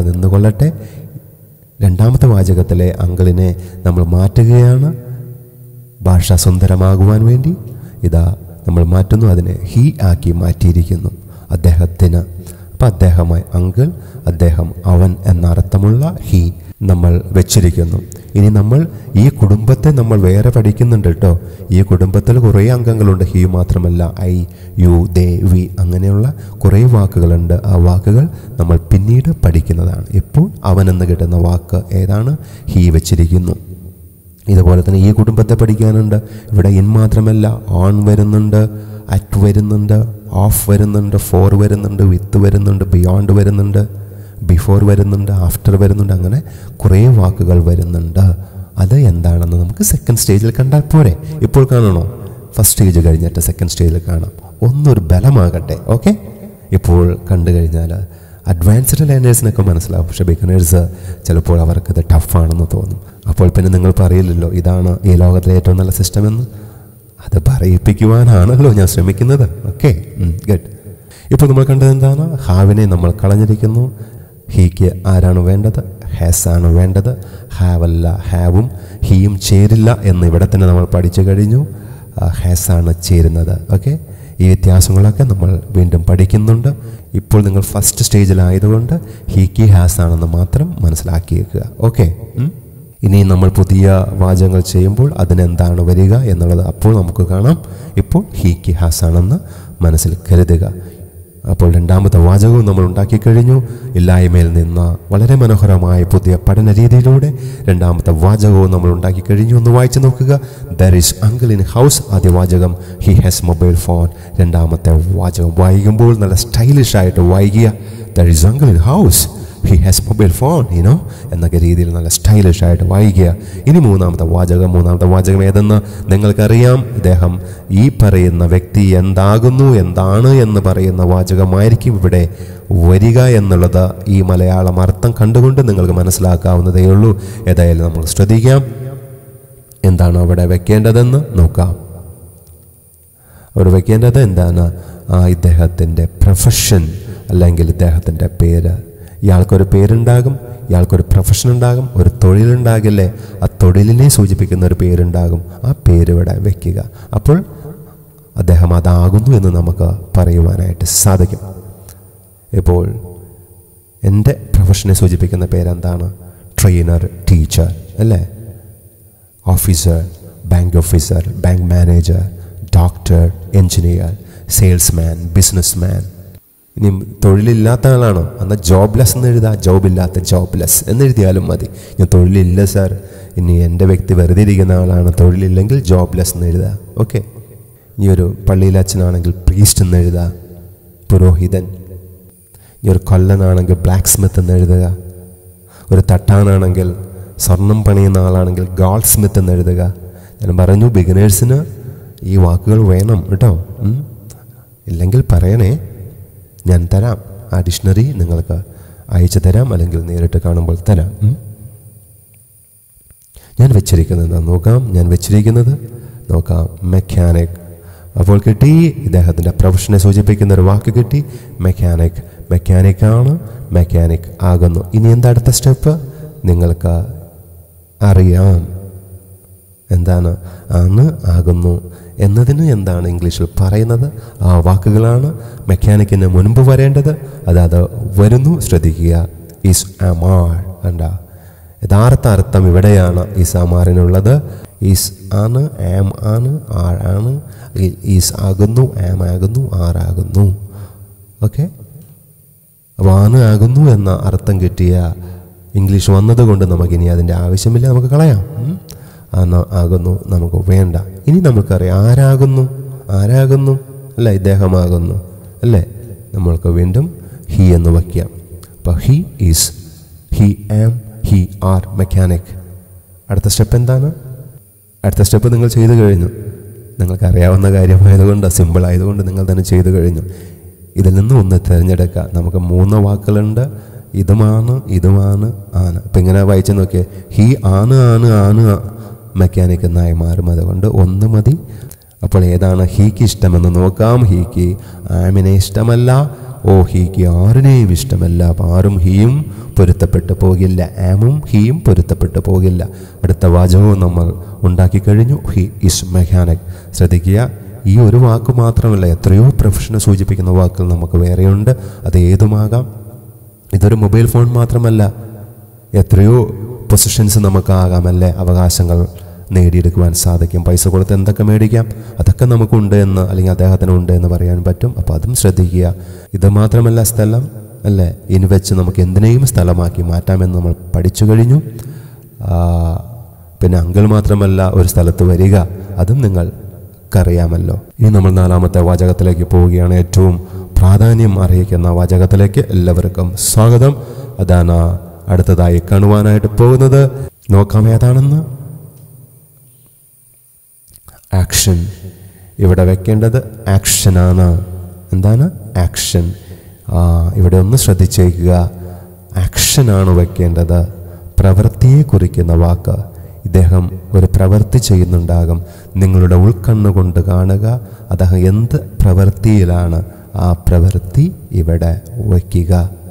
പ്രവൃത്തിയെ കുറിക്കുന്ന വാക്കാണ്. പേരായിരിക്കരുത്. സാധാരണ ബിഗിനേഴ്സ് തിരഞ്ഞെടുക്കുമ്പോൾ സാധാരണ പേര് ആണ് അവർ ഉപയോഗിക്കുക, ഒരിക്കലുമല്ല. പ്രവൃത്തിയെ കുറിക്കുന്ന വാക്ക് തന്നെ ആയിരിക്കണം. മാറിപ്പോയാൽ ഇവിടെ തന്നെ നിങ്ങൾ പരാജിതരാവുകയാണ്. ഇവിടെ നിങ്ങൾ മാറി വയ്ക്കരുത്. പ്രവൃത്തിയെ കുറിക്കുന്ന വാക്ക്. ഒരു മനുഷ്യൻ ജനിച്ചു കഴിഞ്ഞാൽ മരണം വരെ ഒരു പ്രവൃത്തി ചെയ്തുകൊണ്ടിരിക്കും. മിനിമം ഒരു പ്രവൃത്തി ഉണ്ടാകും. എത്രയോ പ്രവൃത്തികൾ നമ്മൾ ഒരുമിച്ച് ചെയ്യുന്നു. ഈ മനുഷ്യ ശരീരത്തിൽ എത്രയോ പ്രവൃത്തി നടക്കുന്നുണ്ട്. ഹാർട്ട് അടിക്കുന്നുണ്ട്, ബീറ്റ് ചെയ്യുന്നുണ്ട്. നിങ്ങൾ ബ്രീത്ത് ചെയ്യുന്നുണ്ട്, ബ്രീത്ത് ഔട്ട് ചെയ്യുന്നുണ്ട്, ബ്രീത്ത് ഇൻ ചെയ്യുന്നുണ്ട്. ശ്വാസം അകത്തേക്ക് എടുക്കുന്നുണ്ട്, ശ്വാസം പുറത്തേക്ക് വിടുന്നുണ്ട് അല്ലേ. എത്രയോ പ്രവൃത്തികൾ നമ്മൾ ചെയ്യുന്നു. ഇനി പറയുന്ന പ്രവൃത്തികളില്ലാതെ നിങ്ങൾക്ക് ഈ പ്രപഞ്ചത്തിൽ ജീവിക്കുവാൻ സാധിക്കുമോ? സിറ്റ് ഇരിക്കുക, സ്റ്റാൻഡ് നിൽക്കുക, ലൈ കിടക്കുക, സ്ലീപ്പ് ഉറങ്ങുക, ജമ്പ് ചാടുക, വാക്ക് നടക്കുക, റൺ ഓടുക. ഇങ്ങനെയുള്ള പ്രവൃത്തിയെങ്കിലും അദ്ദേഹം ചെയ്യുന്നുണ്ടാകില്ലേ. അപ്പോൾ ആ പ്രവൃത്തിയെ കുറിക്കുന്ന വാക്ക് ഇവിടെ വയ്ക്കുക. ഇപ്പോൾ പ്ലേ ആണെങ്കിൽ പ്ലേ, റൈറ്റ് ആണെങ്കിൽ റൈറ്റ്, ഡാൻസ് ആണെങ്കിൽ ഡാൻസ്, സിംഗ് ആണെങ്കിൽ സിംഗ്. ഓക്കെ, എന്താണ് ഇയാൾ ചെയ്യുന്ന പ്രവൃത്തി ഇവിടെ വയ്ക്കുക. പ്രവൃത്തിയെ കുറിക്കുന്ന വാക്ക് കണ്ടുപിടിക്കുവാൻ എളുപ്പമാർഗമുണ്ട്. എന്താണെന്നറിയാവോ? എല്ലാ വാക്കിലും ഇത് ഉപയോഗിക്കരുത്, എന്നാൽ പോലും എളുപ്പമുണ്ട്. ING ചേർത്ത് പറഞ്ഞു നോക്കുക. അങ്ങനെ പറയാൻ പറ്റുന്ന മിക്ക വാക്കുകളും എന്താണ്? പ്രവൃത്തിയെ കുറിക്കുന്ന വാക്കായിരിക്കും. ഇപ്പോൾ play, playing, smoke, smoking, jump, jumping, run, running, right, writing, eat, eating. എന്താ? പക്ഷേ ഈ ING ഇവിടെ വേണ്ട. ING കൊടുത്തത് എന്തിനാണ്? ആക്ഷൻ വേർഡ്സിനെ പെട്ടെന്ന് മനസ്സിലാകുവാൻ വേണ്ടിയിട്ടാണ് നമ്മൾ എന്ത് കൊടുത്തത്? ING കൊടുത്തത്. ക്ലിയറായോ? ഞാൻ വെച്ചത് എന്താണെന്ന് കാണാം. ഞാൻ വെച്ച വാക്ക് റിപ്പയർ. എന്താണ് അർത്ഥം? റിപ്പയർ എന്ന വാക്കാണ്. റിപ്പയറിംഗ് എന്ന് പറയാമല്ലോ. അപ്പോൾ ഞാൻ റിപ്പയർ വെച്ചു. ഇപ്പോൾ നിങ്ങളുടെ ലാസ്റ്റ് വാചകത്തിൽ ഒരു ആക്ഷൻ വേർഡ് വന്നു എന്ന് വിശ്വസിച്ചോട്ടെ. ഗുഡ്. എന്തുമായിക്കോട്ടെ. ഇനി നമ്മൾ അടുത്തത് ചെയ്യുന്നു എന്ന് കിട്ടുന്നതിന്, റിപ്പയർ ചെയ്യുന്നു എന്ന് കിട്ടുന്നതിന് എന്താണ് ഇംഗ്ലീഷിൽ പറയുക എന്നാണ് നമ്മൾ കാണുവാനായിട്ട് പോകുന്നത്. അതാണ് വന്നിരിക്കുക. Do does. റിപ്പയർ ചെയ്യുന്നു എന്ന് ഇംഗ്ലീഷിൽ പറയണമെങ്കിൽ എങ്ങനെ പറയണം? ഡു റിപ്പയർ എന്നോ ഡസ് റിപ്പയർ എന്നോ പറയണം. പറഞ്ഞേ. ഡു റിപ്പയർ, റിപ്പയർ ചെയ്യുന്നു. ഡസ് റിപ്പയർ, റിപ്പയർ ചെയ്യുന്നു. ഇപ്പോൾ നിങ്ങൾ വെച്ചത് ഡ്രൈവ് ആണെങ്കിൽ എന്താണ്? ഡസ് ഡ്രൈവ്, ഡ്രൈവ് ചെയ്യുന്നു. Do drive, do drive, drive ചെയ്യുന്നു എന്നായി മാറും. ഓക്കെ, അപ്പം അത് ചെയ്യുന്നു എന്ന് കിട്ടുവാൻ നമ്മൾ വെച്ച 2 വാക്കുകൾ ഏതാണ്? ഡു ഡസ് ആണ്. രണ്ടിനും ഒരേ അർത്ഥമാണ്. ശ്രദ്ധിക്കുക, ചില സമയത്ത് നമ്മൾ മലയാളം പറയുമ്പോൾ മലയാളവും ഇംഗ്ലീഷും കൂടി മിക്സ് ചെയ്ത് പറയും. ചില സമയത്ത് നമ്മൾ മലയാളം തന്നെ പറയും. ഇപ്പോൾ ഈ ഒരു കാര്യം എടുക്കാം. നമ്മളെങ്ങനെയാണ് പറയാറ്? മലയാളവും ഇംഗ്ലീഷും മിക്സ് ചെയ്താണോ, അതെയോ മലയാളം മാത്രമായിട്ടാണോ? റിപ്പയർ ചെയ്യുന്നു എന്നാണോ പറയുക, അല്ലെങ്കിൽ ശരിയാക്കുന്നു, നന്നാക്കുന്നു എന്നാണോ പറയുക? നന്നാക്കുന്നു. ആ നൂ കിട്ടാൻ വേണ്ടിയിട്ടാണ് എന്ത്? ഡു ഡസ് ചേർക്കുക. ഏതാണ് പറയുക? എൻ്റെ ബൈക്ക് ശരിയാക്കുന്നു. അദ്ദേഹം എന്ത് ചെയ്യുന്നു? അദ്ദേഹം ഒരു ബൈക്ക് ശരിയാക്കുന്നു, ഒരു ബൈക്ക് നന്നാക്കുന്നു എന്നാണോ പറയുക? അദ്ദേഹം ബൈക്ക് റിപ്പയർ ചെയ്യുന്നു എന്നാണോ പറയുക? നമുക്ക് റിപ്പയറിന് പകരം സിംഗ് വയ്ക്കാം. സിംഗ് പാടുക. നമ്മളെന്താ പറയുക? സിംഗ് ചെയ്യുന്നു എന്ന് പറയാറുണ്ടോ? റിപ്പയർ ചെയ്യുന്നു, ഡ്രൈവ് ചെയ്യുന്നു എന്ന് പറയാറുണ്ട്. പക്ഷേ സിങ് ചെയ്യുന്നു എന്ന് പറയാറുണ്ടോ? ഇല്ല. നമ്മൾ പറയാറ് പാടുന്നു എന്നാണ്. അപ്പോൾ ആ പാടുന്നു നു എന്ന് കിട്ടാനാണ് എന്താ ഉപയോഗിക്കുക? Do does. ഗോ, അപ്പോൾ ഡു ഗോ, ഡസ് ഗോ, പോകുന്നു. കണ്ട, ഗോ ചെയ്യുന്നു എന്നാരെങ്കിലും പറയാറുണ്ടോ? ഇല്ല. അപ്പോൾ അതിന് നമ്മൾ മലയാളം ഉപയോഗിക്കും. ചില സമയത്ത് നമ്മൾ ഇതുപോലെ ഇംഗ്ലീഷും മലയാളവും കൂട്ടിച്ചേർത്ത് പറയും. എന്തായാലും അതിന് ഇംഗ്ലീഷിൽ പറയുന്നത് എന്താണ്? Do repair, does repair. Do repair, does repair. Repair ചെയ്യുന്നു എന്നും പറയാം, ശരിയാക്കുന്നു, നന്നാക്കുന്നു എന്നും പറയാം. അപ്പം ഡസ് സിങ് പാടുന്നു, ഡു സിങ് പാടുന്നു, ഡസ് ഡാൻസ് നൃത്തം ചെയ്യുന്നു. അത് രണ്ട് രീതിയിൽ പറയുന്നു അല്ലേ? ഡാൻസ് ചെയ്യുന്നു. പാടുന്നു എന്നതിന് നമ്മൾ പാടുന്നു, സിങ് ചെയ്യുന്നു എന്ന് പറയാറില്ല, ഞങ്ങളുടെ നാട്ടിൽ പറയാറില്ല. പക്ഷെ ഡാൻസ് ചെയ്യുന്നു എന്ന് പറയാറുണ്ട്. ഏതായാലും ചെയ്യുന്നു എന്ന് കിട്ടുന്നതിന്, അല്ലെങ്കിൽ നൃത്തം ചെയ്യുന്നു എന്ന് കിട്ടുന്നതിന് ഡു അല്ലെങ്കിൽ ഡസ് ആക്ഷൻ വേർഡിനോട് കൂടെ ചേർത്ത് പറയണം. ഇപ്പോൾ ഡു ഡസ് എങ്ങനെ ഉപയോഗിക്കണമെന്ന് നിങ്ങൾക്ക് മനസ്സിലായി. വളരെയധികം പ്രാധാന്യമുള്ള രണ്ട് സഹായികളാണ് ഈ ഡു ഡസ്. ഈ റിപ്പയറിനെ ഒരു പൂർണ്ണതയിലേക്ക്, അർത്ഥപൂർണ്ണതയിലേക്ക് കൊണ്ടുപോകാൻ വന്നിരിക്കുന്ന രണ്ടുപേരാണ് ഈ ഡു ഡസ്. ഇവർ മാത്രമല്ല, ഇനി കുറേ പേരുണ്ട്. Did, will, would, shawl, should, അങ്ങനെ കുറേ ആൾക്കാർ വേറെ വരുവാനുണ്ട്. അത് നമ്മൾ ഫസ്റ്റ് സ്റ്റേജിലല്ല കാണുന്നത്, അത് നമ്മൾ സെക്കൻഡ് സ്റ്റേജിലാണ്. പിന്നെ ഇതിനെ റിപ്പയേഴ്സ് എന്നൊക്കെ പറയാം. അതൊക്കെ നമ്മൾ കാണുന്നത് സെക്കൻഡ് സ്റ്റേജിലാണ് എന്ന് കൂടി മനസ്സിൽ കരുതുക. ഇപ്പോൾ നിങ്ങൾ ഇത് പഠിച്ചാൽ മതിയാകും. ഓക്കെ. ഇപ്പം ഡ്രൈവ് എന്ന് പറഞ്ഞാൽ എന്താണ്? നിയന്ത്രിക്കുക. അപ്പം ഡ്രൈവ് ചെയ്യുന്നു എന്ന് കിട്ടണമെങ്കിൽ എന്ത് ചെയ്യണം? ഡു ഡ്രൈവ് എന്നോ ഡസ് ഡ്രൈവ് എന്നോ പറയണം. നീ എന്ത് ചെയ്യുന്നു? ഞാൻ വണ്ടി ഓടിക്കുന്നു, അങ്ങനെ പറയാറുണ്ട്. വണ്ടി നിയന്ത്രിക്കുന്നു എന്ന് നമ്മൾ പറയാറില്ല. അതിനെ നമ്മൾ പറയാറ് വണ്ടി ഡ്രൈവ് ചെയ്യുന്നു എന്നാണ്. ഇനി നിയന്ത്രിക്കുന്നു എന്ന് കിട്ടണമെങ്കിലും എന്ത് തന്നെയാണ്? Do drive, does drive. Drive ചെയ്യുന്നു എന്ന് പറയണമെങ്കിലും എന്ത് തന്നെയാണ്? Do drive, does drive. മനസ്സിലായോ? ഇതുപോലെ തന്നെ നമുക്ക് ബാക്കിയുള്ള വാക്കുകളൊക്കെ വെച്ച് നമ്മൾ പഠിക്കും. അപ്പോൾ അതിനിയും നമുക്ക് ചെയ്യുന്നു എന്നതിൻ്റെ ആവശ്യമില്ല, നമ്മളത് കളയുന്നു. ഇനി നമുക്ക് ആരാണ് ചെയ്യുന്നത് അത് ചേർക്കുവാനുള്ള സമയമായി. ഇതാ ആ വാക്ക് കൂടിയായി. He do repair, he does repair. ഇനി എന്താണ് ചെയ്യേണ്ടത്? ഇനി ചെയ്യേണ്ടത് ഒന്ന് കളയണം അല്ലേ? ഡു ഉണ്ട്, ഡസുമുണ്ട്. ഏതായിരിക്കും? നിങ്ങൾക്കറിയാമെന്ന് വിശ്വസിക്കുന്നു. എന്നാലും ആ ബിഗിനേഴ്സിന് അതറിയില്ല. നിങ്ങൾ ചെയ്തു കഴിഞ്ഞു, നിങ്ങൾ പുലികളാണ്. പക്ഷേ നിങ്ങളുടെ സഹോദരരില്ലേ ഓട്ടോ ഡ്രൈവേഴ്സ് അല്ലേ? ഇംഗ്ലീഷിനെ അത്രയധികം സ്നേഹിച്ചിട്ടും മനസ്സിൽ കയറാത്ത എത്രയോ പേരെൻ്റെ മുന്നിലുണ്ട്. അവർക്ക് വേണ്ടി നമുക്കൊന്ന് കാണിച്ചു കൊടുക്കാം. ഓക്കെ ഓക്കെ ഓക്കെ, വേഗം പോകാം നമുക്ക് കേട്ടോ. അതാരായിരിക്കും? നിങ്ങൾ പറഞ്ഞു കൊടുത്തേ. Dan tan tan tan tan tan. Do നഷ്ടപ്പെട്ടിരിക്കുന്നു. Does, he does repair. Right. Now you have constructed beautiful four sentences. My dear friends, you must be very serious. ഈ വാചകങ്ങൾ ചില്ലറക്കാരല്ല. He is മെക്കാനിക്കും, he has mobile phone എന്നൊക്കെ പറയുന്നത് വളരെ എളുപ്പമാണെന്നൊക്കെ തോന്നും. ഈ വാചകങ്ങൾ എളുപ്പമാണ്. പക്ഷേ ഈ വാചകത്തിൽ ബേസ് ചെയ്തുകൊണ്ട് പലതും പഠിക്കാനുണ്ട്. അതിൽ ഊന്നിക്കൊണ്ട് പലതും പഠിക്കുവാനുണ്ട്. ഇപ്പം ബീനും ബീയിങ്ങും ഒക്കെ പഠിക്കണ്ടേ? ബീനും ബീയിങ്ങും ഒക്കെ പഠിക്കണമെങ്കിൽ ഇതിൽ ഏതെങ്കിലും വാചകത്തിൽ കയറി നിന്നുകൊണ്ടാണ് പഠിക്കുവാൻ സാധിക്കുകയുള്ളൂ കേട്ടോ. അതുകൊണ്ട് തന്നെയാണ് ഈ 4 വാചകങ്ങൾ ആദ്യം തന്നെ ഞാൻ തന്നത്. ബാക്കിയുള്ള വിശേഷങ്ങൾ അടുത്ത സ്റ്റേജിൽ പറയാം. ഓക്കെ, ഈ സ്റ്റേജിൽ അധികം ഒന്നും പറയുന്നില്ല, നിങ്ങളെ ബോറടിപ്പിക്കുന്നില്ല. ഇപ്പോൾ നമ്മൾ നിങ്ങൾക്ക് സുപരിചിതനായ ഒരു വ്യക്തിയെ വെച്ച് ഉണ്ടാക്കി കഴിഞ്ഞു 4 വാചകങ്ങൾ. ഇപ്പോൾ നമ്മൾ ചെയ്തത് ഒരു പുരുഷനെ വെച്ചല്ലേ? നിങ്ങൾ ചെയ്ത ആരെ വെച്ചിട്ടാണ്? ലേഡിയെ വെച്ചിട്ടാണ്. അപ്പം നിങ്ങൾ ഇനി ചെയ്യേണ്ടത് ലേഡിയെ വെച്ചവരെല്ലാം ഒരു പുരുഷനെ എടുക്കുക. ഓക്കെ, ഒരു മെയിൽ എടുക്കുക. എന്നിട്ട് വീണ്ടും 4 വാചകങ്ങൾ ഉണ്ടാക്കുക. മെയിലാണെങ്കിൽ, പുരുഷനാണെങ്കിൽ നിങ്ങൾ വീണ്ടും ഒരു സ്ത്രീയെ വെച്ചിട്ട്, ഒരു ലേഡിയെ വെച്ചിട്ട് വേറെ 4 വാചകങ്ങൾ ഉണ്ടാക്കുക. അത് കഴിഞ്ഞിട്ട് വീണ്ടും വീണ്ടും ഇതേപോലെ കുറേ വാചകങ്ങൾ ഉണ്ടാക്കുവാൻ ശ്രമിക്കുക. Especially beginners. കാരണം നിങ്ങൾ ചിന്തിക്കുമ്പോൾ പുതിയ പുതിയ വാക്കുകൾ കടന്നു വരും. അത് പഠിക്കുവാൻ നിങ്ങൾക്കത് സഹായമാകുകയും ചെയ്യും. അതുകൊണ്ട് ഒരു സുപരിചിതനായ വ്യക്തിയിൽ നിർത്തരുത്. നിങ്ങൾക്ക് എത്രയോ പേർ സുപരിചിതരുണ്ട്. അവരെയൊക്കെ പറ്റി പറയുമ്പോൾ പുതിയ വാക്കുകൾ ഉപയോഗിച്ച് നിങ്ങൾക്ക് ഇതേപോലുള്ള ആശയങ്ങൾ ഉണ്ടാക്കുവാനായിട്ട് സാധിക്കും. എസ്പെഷ്യലി തുടക്കക്കാർ ഇതുകൊണ്ട് നിർത്തരുത് എന്ന് കൂടി പറയട്ടെ. ഈ വാചകത്തിന് അത്രയ്ക്ക് പ്രസക്തിയുണ്ട് ഫ്യൂച്ചറിൽ. അതുകൊണ്ട് തന്നെയാണ് ഇത് അത്രയ്ക്ക് സ്ട്രോങ് ആക്കി മാറ്റുവാൻ പറയുന്നത്. അപ്പോൾ നോക്കാം. ഇനി ഞാനൊരു ലേഡി എടുത്ത് വയ്ക്കുകയാണ്. ഒരു ലേഡി നിങ്ങൾ വീണ്ടും ഒന്ന് വരയ്ക്കുക. മനസ്സിലായവർക്ക് വേണമെങ്കിൽ അടുത്ത വീഡിയോയിലേക്ക് പോകാം. നിങ്ങളുടെ ഇഷ്ടം പോലെ ചെയ്യുക. ഓക്കെ, ലേഡി ഇതുപോലെ തന്നെയാണ് ചെയ്യുക. ലേഡി നിങ്ങൾക്ക് സുപരിചിതനായ ലേഡി. ഇനി അധികം പറയണ്ടല്ലോ, എന്താണ് ചെയ്യേണ്ടതെന്ന് നിങ്ങൾക്കറിയാം. 4 ലൈൻസ് ഇതേപോലെ ഇടുക. എന്നിട്ട് വലത്തെ ഭാഗത്ത് എന്തെഴുതണം?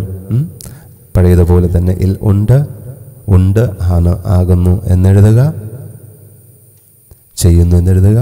4 വാചകങ്ങൾ എന്തർത്ഥമാണ് നൽകുന്നത് അതാത് വാചകത്തിൻ്റെ വലതുഭാഗത്ത് ഉണ്ട് മലയാളത്തിൽ. അതിനുശേഷം ഈ ലേഡിയെ കാണുന്ന, നിങ്ങൾ സ്നേഹിക്കുന്ന ഈ ലേഡിയെ കാണുന്ന പ്ലേസ് എഴുതുക. ഞാൻ കാണുന്ന സ്ഥലം കിച്ചൺ ആണ്. കിച്ചൺ ഉണ്ട് എന്ന് കിട്ടിക്കഴിഞ്ഞു. ഇനി കിച്ചൺ എന്ന് പറയുന്ന ആ വസ്തുവിനെ സ്ഥലമാക്കി മാറ്റുന്നു. ഇൻ കിച്ചൺ, കിച്ചണിൽ, ഇൻ കിച്ചൺ, കിച്ചണിൽ എന്ന് കിട്ടിക്കഴിഞ്ഞു. അതുകൊണ്ട് എൽ എന്നതിന് പ്രസക്തിയില്ല, അത് നഷ്ടപ്പെട്ടിരിക്കുന്നു. ഇനി നമുക്ക് വേണ്ടത് നിങ്ങളുടെ റിലേഷനാണ്. ആ റിലേഷൻ, നിങ്ങൾ ആ ലേഡിയെ എന്താണ് വിളിക്കുന്നത് അതെഴുതുക. ഞാൻ വിളിക്കുന്നത് സിസ്റ്റർ എന്നാണ്. അതുകൊണ്ട് സിസ്റ്റർ ഇൻ കിച്ചൺ, കിച്ചണിൽ സിസ്റ്റർ എന്ന് കിട്ടിക്കഴിഞ്ഞു. ഇനി നമ്മൾക്കറിയാം എന്താണ് ആദ്യം ചെയ്തതുപോലെ തന്നെ ഉണ്ട് എന്ന് കിട്ടുവാൻ ഇസ് ആർ കൊടുത്തിരിക്കുന്നു. ഉണ്ട് എന്നതിന് ഇനി പ്രസക്തിയില്ല, മലയാളത്തിന് ഇനി പ്രസക്തിയില്ല, ഇസ് ആർ. ഇതിനു മുൻപ് എന്താണ് വേണ്ടതെന്ന് നിങ്ങൾക്കറിയാം. ആ ഡെമ്മി അർത്ഥമില്ലാത്ത വാക്ക് ഏതായിരുന്നു? ചിന്തിച്ച് നോക്കുക, എഴുതിക്കോളൂ. എഴുതിയോ? ഇത് ശരിയാണ് നോക്കുക. ദയാർ, റൈറ്റ്. ദയറിൻ്റെ പ്രത്യേകത എന്താണ്? അർത്ഥമില്ല എന്ന് നിങ്ങൾക്ക് മനസ്സിലായിട്ടുണ്ട്. അതുകൊണ്ട് ഞാൻ അതിനെ ബ്ലാക്കിൽ കൊടുക്കുന്നു. ഇനി ചെയ്യേണ്ടത് ഈസ് ആണോ ആരാണോ വേണ്ടത്? പറയൂ. ഇവിടെ നോക്കുക. ഒന്നാണോ രണ്ടാണോ? ഒന്നാണെങ്കിൽ ഈസ്, രണ്ടാണെങ്കിൽ, ഒന്നാണെങ്കിൽ ഈസ്, ഒന്നിൽ കൂടുതലുണ്ടെങ്കിൽ ആർ. നോക്കാം. ആറല്ല, ഈസ് എന്ന് മനസ്സിലായി. ഇനി അടുത്ത വാചകത്തിലേക്ക് നമ്മൾ പോകുന്നു. പൊസഷൻ്റെ വാചകം എന്താണ് നിങ്ങൾക്ക് സുപരിചിതനായ വ്യക്തിക്ക് ഉള്ളത് എന്ന് ചിന്തിക്കുക. റെസിപ്പി ബുക്ക്, റെസിപ്പി ബുക്ക്, അതാണ് ഞാൻ ഉണ്ട് എന്ന് പറയുന്നത്. എന്താണ് റെസിപ്പി ബുക്ക്? ഈ പാചകം പഠിപ്പിക്കുന്ന ബുക്കൊക്കെ അല്ലേ? എങ്ങനെയൊക്കെയാണ് പാചകം ചെയ്യേണ്ടതെന്ന് പഠിപ്പിക്കുന്ന ബുക്കാണ് റെസിപ്പി ബുക്ക്. അത് ഉണ്ട് എന്ന് പറഞ്ഞു കഴിഞ്ഞു. ഇനി ഉണ്ട് എന്നതിന് അർത്ഥം കിട്ടുന്നതിന് ഏത് വാക്കുകളാണ് ഇംഗ്ലീഷിലുള്ളത്? 2 വാക്കുകളുണ്ട്, ഹാവുമുണ്ട്, ഹാസമുണ്ട്. ഇനി നമുക്ക് മലയാളത്തിൻ്റെ ആവശ്യമില്ല. ഇനി ആർക്കാണുള്ളത്? സിസ്റ്ററിനാണുള്ളത്. സിസ്റ്റർ വെച്ച് കഴിഞ്ഞു. ഞാൻ ആദ്യം പറഞ്ഞു എപ്പോഴും സിസ്റ്റർ എന്ന് പറയുന്നത് രസകരമല്ല. അതുകൊണ്ട് സിസ്റ്ററിന് പകരം നമ്മൾ എന്ത് വെച്ചിരിക്കുന്നു? ഷീ വെച്ചിരിക്കുന്നു. ഇനി എന്താണ് ചെയ്യേണ്ടത്? ഹാവോ, ഹാസോ. അതിൽ ഒന്ന് മതി. അതിൽ ഒന്ന് നമ്മൾ കളയുവാൻ പോകുന്നു. ഇതാ നമ്മൾ have കളഞ്ഞിരിക്കുന്നു. She has recipe book എന്ന് കിട്ടിക്കഴിഞ്ഞു. പഴയതുപോലെ തന്നെ ഇനി 3ാമത്തെ വാചകത്തിലേക്ക് നമ്മൾ പോകുകയാണ്. ആണ്, ആകുന്നു. സുപരിചിതനായ വ്യക്തി എന്താണ്, എന്താകുന്നു എന്ന, അല്ലെങ്കിൽ ആരാകുന്നു എന്ന ചോദ്യത്തിന് ഒരു ഉത്തരമാണ്. പ്രൊഫഷനെ സൂചിപ്പിക്കുന്ന പേരോ അല്ലെങ്കിൽ സ്വന്തം പേരോ കൊടുക്കുക. ഞാനിവിടെ കൊടുത്തിരിക്കുന്നത് ടീച്ചറാണ്. ഇനി ചെയ്യേണ്ടത് എന്താണ്? ആണ്, ആകുന്നു എന്ന അർത്ഥം കിട്ടുന്ന ഇംഗ്ലീഷ് വാക്കുകൾ ഏതാണ്? അത് വെച്ചു കഴിഞ്ഞു. Is, am, R. ഇനി നമ്മൾ മലയാളം കളയുന്നു. ഇനി ആരാകുന്നു അതിന് ഷീ വെച്ച് കഴിഞ്ഞു. ഇനി ചെയ്യേണ്ടത് ഏതാണ്? Is, am, R. അതിൽ നിന്ന് 2 എണ്ണം കളയേണ്ടതുണ്ട്. ഇതാ ആം കളഞ്ഞിരിക്കുന്നു, ആർ കളഞ്ഞിരിക്കുന്നു. ഇതാ 3ാമത്തെ വാചകവും റെഡിയായി കഴിഞ്ഞിരിക്കുന്നു. ഇനി നമ്മൾ പോകുന്നത് 4ാമത്തെ വാചകത്തിലാണ്. പ്രവൃത്തിയെ കുറിക്കുന്ന വാചകം. ഈ സുപരിചിതനായ വ്യക്തി ചെയ്യുന്ന പ്രവൃത്തി എന്താണെന്ന് മനസ്സിൽ കാണുക. പ്രവൃത്തിയെ കുറിക്കുന്ന വാക്കിൽ നോർമലി ഊർജമുണ്ടാകും, ചലനമുണ്ടാകും. ING ചേർക്കുവാനായിട്ട് സാധിക്കും. എല്ലാ വാക്കുകളിലും ചേർക്കുവാൻ സാധിച്ചില്ലെങ്കിൽ കൂടി മിക്ക വാക്കുകളിലും വയ്ക്കുവാൻ സാധിക്കും. ആക്ഷൻ വേർഡാണ്. ഇപ്പോൾ ഫോർ എക്സാമ്പിൾ മോർണിംഗ് എന്ന വാക്കിൻ്റെ അവസാനം ING ആണ്. മോർണിംഗ് എന്നത് അറിയാം, നമുക്കൊരു സമയത്തെ കുറിക്കുന്ന വാക്കാണ്, അല്ലാതെ അത് പ്രവൃത്തിയെ കുറിക്കുന്ന വാക്കല്ല. അതുകൊണ്ടാണ് എല്ലാ വാക്കുകളിലും നമുക്ക് ING പറ്റില്ല എന്ന് ഞാൻ പറഞ്ഞത്. പക്ഷെ മിക്ക വാക്കുകളിലും, ഒട്ടുമിക്ക വാക്കുകളിലും നമുക്ക് ആക്ഷൻ വേർഡിനെ ING ചേർത്ത് പറയാവുന്നതാണ്. കുക്ക്, കുക്കിംഗ് എന്ന് പറയാം. കുക്ക്. നീ കുക്ക് ചെയ്യുന്നു എന്ന് കിട്ടുവാൻ എന്ത് വേണം? പാചകം ചെയ്യുന്നു എന്ന് കിട്ടുവാൻ നമുക്ക് 2 വാക്കുകളാണ് പഠിച്ചത്. Do, does. കുക്ക് ചെയ്യുന്നു, ഡു കുക്ക്. കുക്ക് ചെയ്യുന്നു, ഡസ് കുക്ക്. കുക്ക് ചെയ്യുന്നു, ഡു കുക്ക്. പാചകം ചെയ്യുന്നു, ഡസ് കുക്ക്. പാചകം ചെയ്യുന്നു എന്ന് കിട്ടിക്കഴിഞ്ഞു. ആരാണ് ചെയ്യുന്നത് എന്ന് വയ്ക്കുവാൻ പോവുകയാണ്. ഇതാ മലയാളം കളഞ്ഞിരിക്കുന്നു. ഇതാ ഷീ ഡസ് കുക്ക് ആണോ ഡു കുക്ക് ആണോ? നിങ്ങൾ ചെയ്തു കഴിഞ്ഞു എന്ന് എനിക്കറിയാം. ഡസ് കുക്ക് ആണ്. വീണ്ടും നമ്മൾ പുതിയ 4 വാചകങ്ങൾ ഉണ്ടാക്കി കഴിഞ്ഞിരിക്കുന്നു. ഇനി എത്രയോ പേർ ഈ ഭൂമുഖത്ത് നിങ്ങൾക്ക് അറിയാവുന്നവരുണ്ട്. അവരെയൊക്കെ വെച്ച് പുതിയ പുതിയ വാക്കുകൾ വരുന്നതിന് നിങ്ങൾ സാക്ഷിയാകുക. അങ്ങനെ മനോഹരമായി ഭാഷയെ സ്വീകരിക്കുവാനായിട്ട് സാധിക്കും. എനിക്കറിയാം ഇതൊരു അഡ്വാൻസ്ഡ് ലേണർക്ക് വേണ്ടിയുള്ള വീഡിയോ അല്ല എന്ന് എനിക്കും അറിയാം, കാണുന്ന നിങ്ങൾക്കും അറിയാമെന്ന് വിശ്വസിക്കുന്നു. നിങ്ങൾ പോകരുത്, നിങ്ങൾക്ക് വേണ്ടിയുള്ളത് ഇതിന് പുറകെ വരുന്നുണ്ട്. ഓക്കെ, ഇതുവരെ നമ്മൾ ഉണ്ടാക്കിയത് 8 വാചകങ്ങളാണ്. 2 സുപരിചിതരായ വ്യക്തികളെ മനസ്സിൽ കണ്ടുകൊണ്ട് അവരെക്കുറിച്ച് പറയുവാൻ നമ്മൾ 8 വാചകങ്ങൾ ഉണ്ടാക്കി. ഓക്കെ, ഇതുകൊണ്ട് അർത്ഥമാക്കുന്നത് 2 പേരെ വെച്ച് മാത്രം ഉദാഹരണങ്ങൾ ഉണ്ടാക്കുവാൻ കഴിയുമെന്നല്ല, മറിച്ച് നിങ്ങൾക്ക് ഹൃദയസ്ഥമാകുന്നത് വരെ പുതിയ പുതിയ ആൾക്കാരെ വെച്ചുകൊണ്ട് നിങ്ങൾക്ക് വാചകങ്ങൾ ഉണ്ടാക്കുവാനായിട്ട് സാധിക്കും. നേരിട്ടുള്ള ക്ലാസ്സുകളിലാണെങ്കിൽ കുറേ ഉദാഹരണങ്ങൾ ചെയ്യുവാനായിട്ട് സമയമുണ്ട്, വ്യത്യസ്തമായ രീതിയിൽ ചെയ്യുവാനുള്ള സമയമുണ്ട്. പക്ഷെ ഇവിടെ നേരിട്ടല്ലാത്തത് കൊണ്ട് നിങ്ങൾക്കധികം വീഡിയോയുടെ മുന്നിൽ ചെലവഴിക്കുവാൻ സാധിക്കുകയില്ല. ഇത് ഞങ്ങൾ എന്താണെന്ന് നിങ്ങളെ കാണിക്കുവാൻ ഉപയോഗിക്കുന്ന വീഡിയോ ആയതുകൊണ്ട് അധികം ഉദാഹരണങ്ങൾ ഇവിടെ കൊടുക്കുന്നില്ല. നേരിട്ടുള്ള ക്ലാസ്സുകളിലാണെങ്കിൽ തീർച്ചയായിട്ടും കുറേ ഉദാഹരണങ്ങൾ കൂടി നമ്മൾ ചെയ്യുന്നതാണ് എന്നുകൂടി മനസ്സിൽ കരുതുക. ഓക്കെ, ഇപ്പോൾ നമ്മൾ ചെയ്തു കഴിഞ്ഞ 2 ഉദാഹരണങ്ങൾ എടുക്കാം. ഇപ്പോൾ കാണുന്നത് ആദ്യം ചെയ്ത 4 വാചകങ്ങളാണ്. സുപരിചിതനായ വ്യക്തിയെക്കുറിച്ച് 4 കാര്യങ്ങൾ പറയുന്നു. There is uncle in house, he has mobile phone, he is mechanic, he does repair. അതിൻ്റെ അർത്ഥത്തെ സൂചിപ്പിക്കുന്ന മലയാളം വലതു ഭാഗത്തുണ്ട്. രണ്ടാമത് ചെയ്ത എക്സാമ്പിൾ ശ്രദ്ധിക്കുക. രണ്ടാമത് ചെയ്ത എക്സാമ്പിൾ ഒരു ലേഡിയെ വെച്ചായിരുന്നു. നിങ്ങൾ ചെയ്തത് എന്താണെന്ന് എനിക്കറിയില്ല. നിങ്ങളുടെ 8 വാചകങ്ങളും ചിലപ്പോൾ ഇതിൽ നിന്നും വ്യത്യസ്തമായിരിക്കാം. കാരണം നിങ്ങൾ ചിന്തിച്ചത് എന്താണെന്ന് എനിക്കറിയില്ല. രണ്ടാമത്തെ വ്യക്തിയെ നോക്കിക്കൊണ്ടുണ്ടാക്കിയ 4 വാചകങ്ങളാണ് ഇപ്പോൾ നിങ്ങൾ സ്ക്രീനിൽ കാണുന്നത്. There is sister in kitchen, she has recipe book, she is teacher, she does cook. ഇനി നമ്മൾ പോകുന്നത് അടുത്ത സ്റ്റേജിലേക്കാണ്. അതിൻ്റെ അർത്ഥം ഈ സ്റ്റേജ് ഇവിടെ തീർന്നു എന്നല്ല. ഞാൻ ആദ്യം പറഞ്ഞു ഞങ്ങൾ എന്താണെന്ന് നിങ്ങളെ അറിയിക്കുവാനുള്ള വീഡിയോ മാത്രമാണ്. ഇപ്പോൾ ഞങ്ങളുടെ നേരിട്ടുള്ള ക്ലാസ്സുകളാണ് നിങ്ങൾ അറ്റൻഡ് ചെയ്യുന്നതെങ്കിൽ ഇവിടെ കുറച്ചുകൂടി ഉദാഹരണങ്ങൾ ചെയ്യുന്നതാണ്. അതുപോലെ തന്നെ വീഡിയോ CD-യിലും ഓൺലൈൻ ക്ലാസ്സസിലും ഒക്കെ തന്നെ കുറേ ഉദാഹരണങ്ങൾ വ്യത്യസ്തമായിട്ട് ചെയ്ത് ആണ് നമ്മൾ സെക്കൻഡ് സ്റ്റേജിലേക്ക് പോകുക.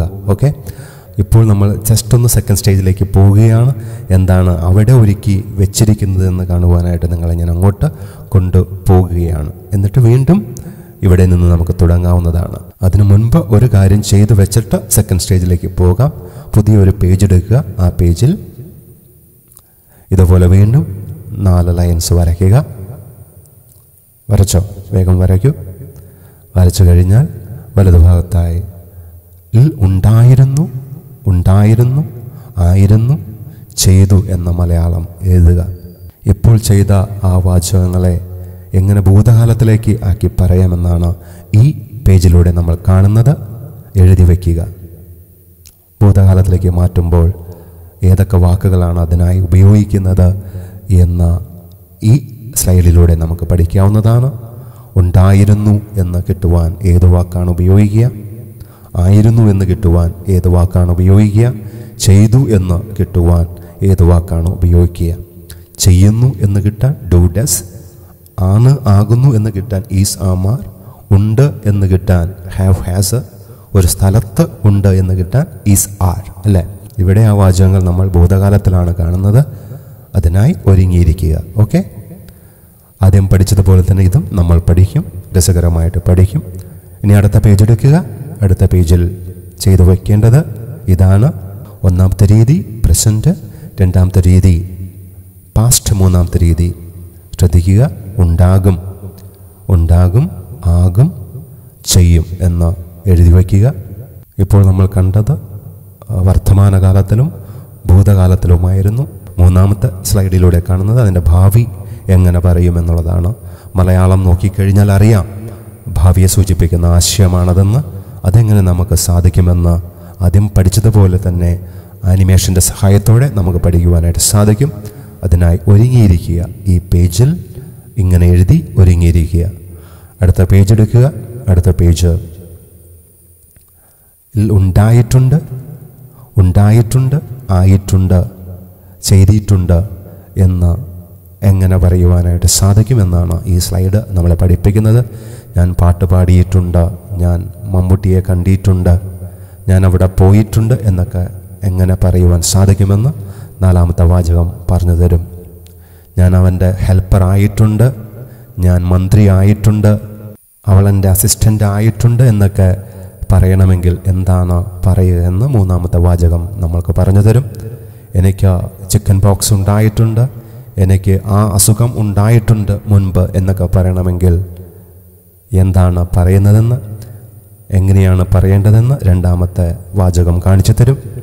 ആ ജംഗ്ഷനിൽ ഒരു ആക്സിഡൻ്റ് ഉണ്ടായിട്ടുണ്ട്, ഓഫീസിൽ ഒരു പ്രശ്നമുണ്ടായിട്ടുണ്ട് എന്നൊക്കെ പറയണമെങ്കിൽ ഇംഗ്ലീഷിൽ എങ്ങനെ പറയാമെന്ന് ഒന്നാമത്തെ വാചകം നമ്മൾക്ക് പറഞ്ഞു തരും. അതിന് ഏത് വാക്കുകളാണ് ഉണ്ടായിട്ടുണ്ട് എന്ന് കിട്ടുവാൻ ഉപയോഗിക്കേണ്ടത് എന്നുള്ളത് നമ്മൾ ഈ സ്ലൈഡിലൂടെ പഠിക്കുന്നതാണ്. അടുത്ത പേജ് എഴുതി വയ്ക്കുക. അടുത്ത പേജ് റെഡിയായി നിൽക്കുക. അടുത്ത പേജിൽ ഉണ്ടായിട്ടുണ്ടായിരുന്നു, ഉണ്ടായിട്ടുണ്ടായിരുന്നു, ആയിട്ടുണ്ടായിരുന്നു, ചെയ്തിട്ടുണ്ടായിരുന്നു എന്നൊക്കെ കിട്ടണമെങ്കിൽ എന്താണ് ചെയ്യേണ്ടതെന്ന് ഈ സ്ലൈഡ് പറഞ്ഞു തരും. ഞാൻ അവനെ അറിയിച്ചിട്ടുണ്ടായിരുന്നു, ഞാൻ അവിടെ പോയിട്ടുണ്ടായിരുന്നു, അവനെ കണ്ടിട്ടുണ്ടായിരുന്നു എന്നൊക്കെ എങ്ങനെ പറയാമെന്നുള്ളത് നാലാമത്തെ സ്ട്രക്ചർ നമ്മൾക്ക് പറഞ്ഞു തരും. ആദ്യം കണ്ടത് മനസ്സിലായെങ്കിൽ തീർച്ചയായിട്ടും അതിലും എളുപ്പത്തിൽ ഇത് മനസ്സിലാകും. ഇത് കുറച്ചുകൂടി വിഷമമാണെന്ന് തോന്നാം, പക്ഷേ ആദ്യം ചെയ്തതിൽ നിന്നും എളുപ്പത്തിൽ ഇത് ചെയ്യുവാനായിട്ട് സാധിക്കും. കാരണം ആ ബലം നിങ്ങളിലുള്ള കാരണം ഇനി എനിക്ക് എളുപ്പമായി. അടുത്ത പേജ് ഒരുങ്ങിയിരിക്കുക. അടുത്ത പേജിൽ ഉണ്ടാകാറുണ്ടായിരുന്നു, ഉണ്ടാകാറുണ്ടായിരുന്നു, ആകാറുണ്ടായിരുന്നു, ചെയ്യാറുണ്ടായിരുന്നു എന്ന് എങ്ങനെ പറയാമെന്നോ ഈ സ്ലൈഡ് നമ്മളെ പഠിപ്പിക്കും.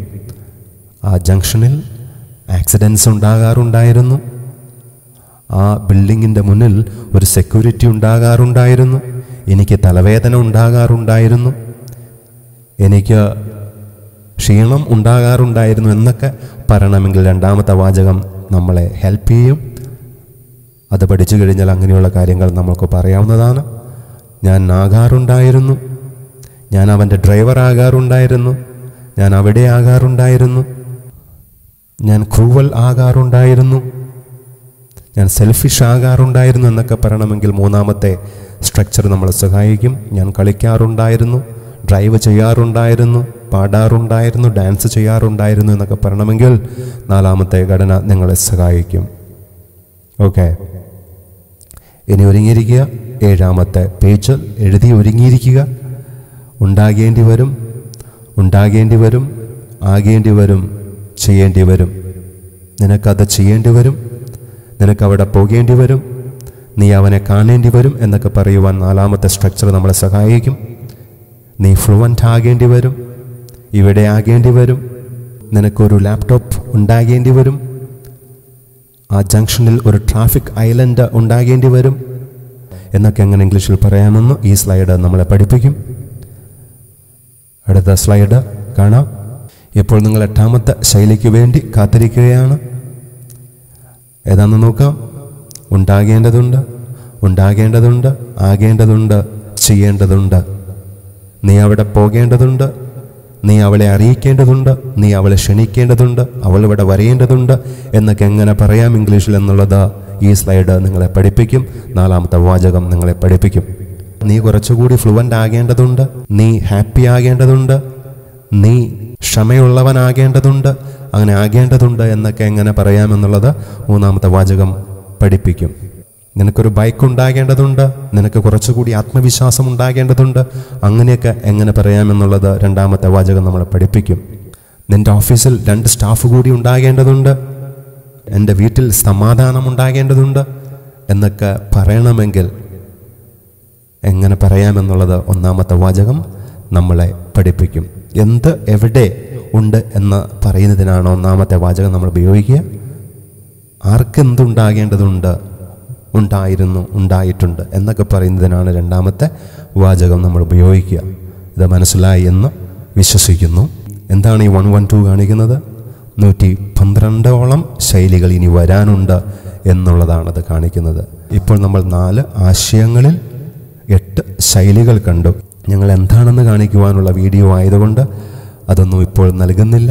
തീർച്ചയായിട്ടും നേരിട്ടുള്ള ക്ലാസ്സുകളിലോ അല്ലെങ്കിൽ നിങ്ങളുടെ ഡിമാൻഡ് അനുസരിച്ചോ നിങ്ങൾക്കത് തരുന്നതാണ് എന്നുകൂടി ഓർക്കുക. ഓക്കെ, ഇനിയും 112 പേജുകളെടുത്ത് ഇതേപോലെ എഴുതേണ്ടതുണ്ട്, വ്യത്യസ്തമായ ശൈലികൾ എഴുതേണ്ടതുണ്ട് എന്ന് പറഞ്ഞപ്പോൾ നിങ്ങൾക്ക് സന്തോഷമായോ സങ്കടമായോ? തീർച്ചയായിട്ടും സങ്കടമായെങ്കിൽ ഇംഗ്ലീഷ് സംസാരിക്കുവാനുള്ള ആ ആഗ്രഹം നിങ്ങളുടെ ഹൃദയത്തിൽ നിന്ന് അല്ല എന്ന് എനിക്ക് മനസ്സിലാകും. അതേസമയം സന്തോഷമായെങ്കിൽ നിങ്ങളുടെ ഇംഗ്ലീഷ് സംസാരിക്കുവാനുള്ള ആഗ്രഹം ഹൃദയത്തിൽ നിന്നാണ് എന്ന് എനിക്ക് മനസ്സിലാകും. കാരണം എന്താണ്? ഇത്രയും സിമ്പിളായിട്ട് നമ്മൾ കാര്യങ്ങൾ പഠിച്ചു. ഒരു ശൈലി നമ്മൾ വളരെ സിമ്പിളായിട്ട് പഠിച്ചു. അതിന് വ്യക്തതയില്ലേ? ആ അറിവ് നിങ്ങളിലില്ലേ? ആ അറിവ് നിങ്ങളിലുള്ളപ്പോൾ അടുത്ത ശൈലി പഠിക്കാൻ എന്ത് എളുപ്പമായിരിക്കും. ഇനി മൂന്നാമത്തെ ശൈലി വിഷമമുള്ളതായിക്കോട്ടെ, പക്ഷെ 2 ശൈലി പഠിച്ചു വെച്ചതിൻ്റെ അറിവ് നിങ്ങളിലില്ലേ?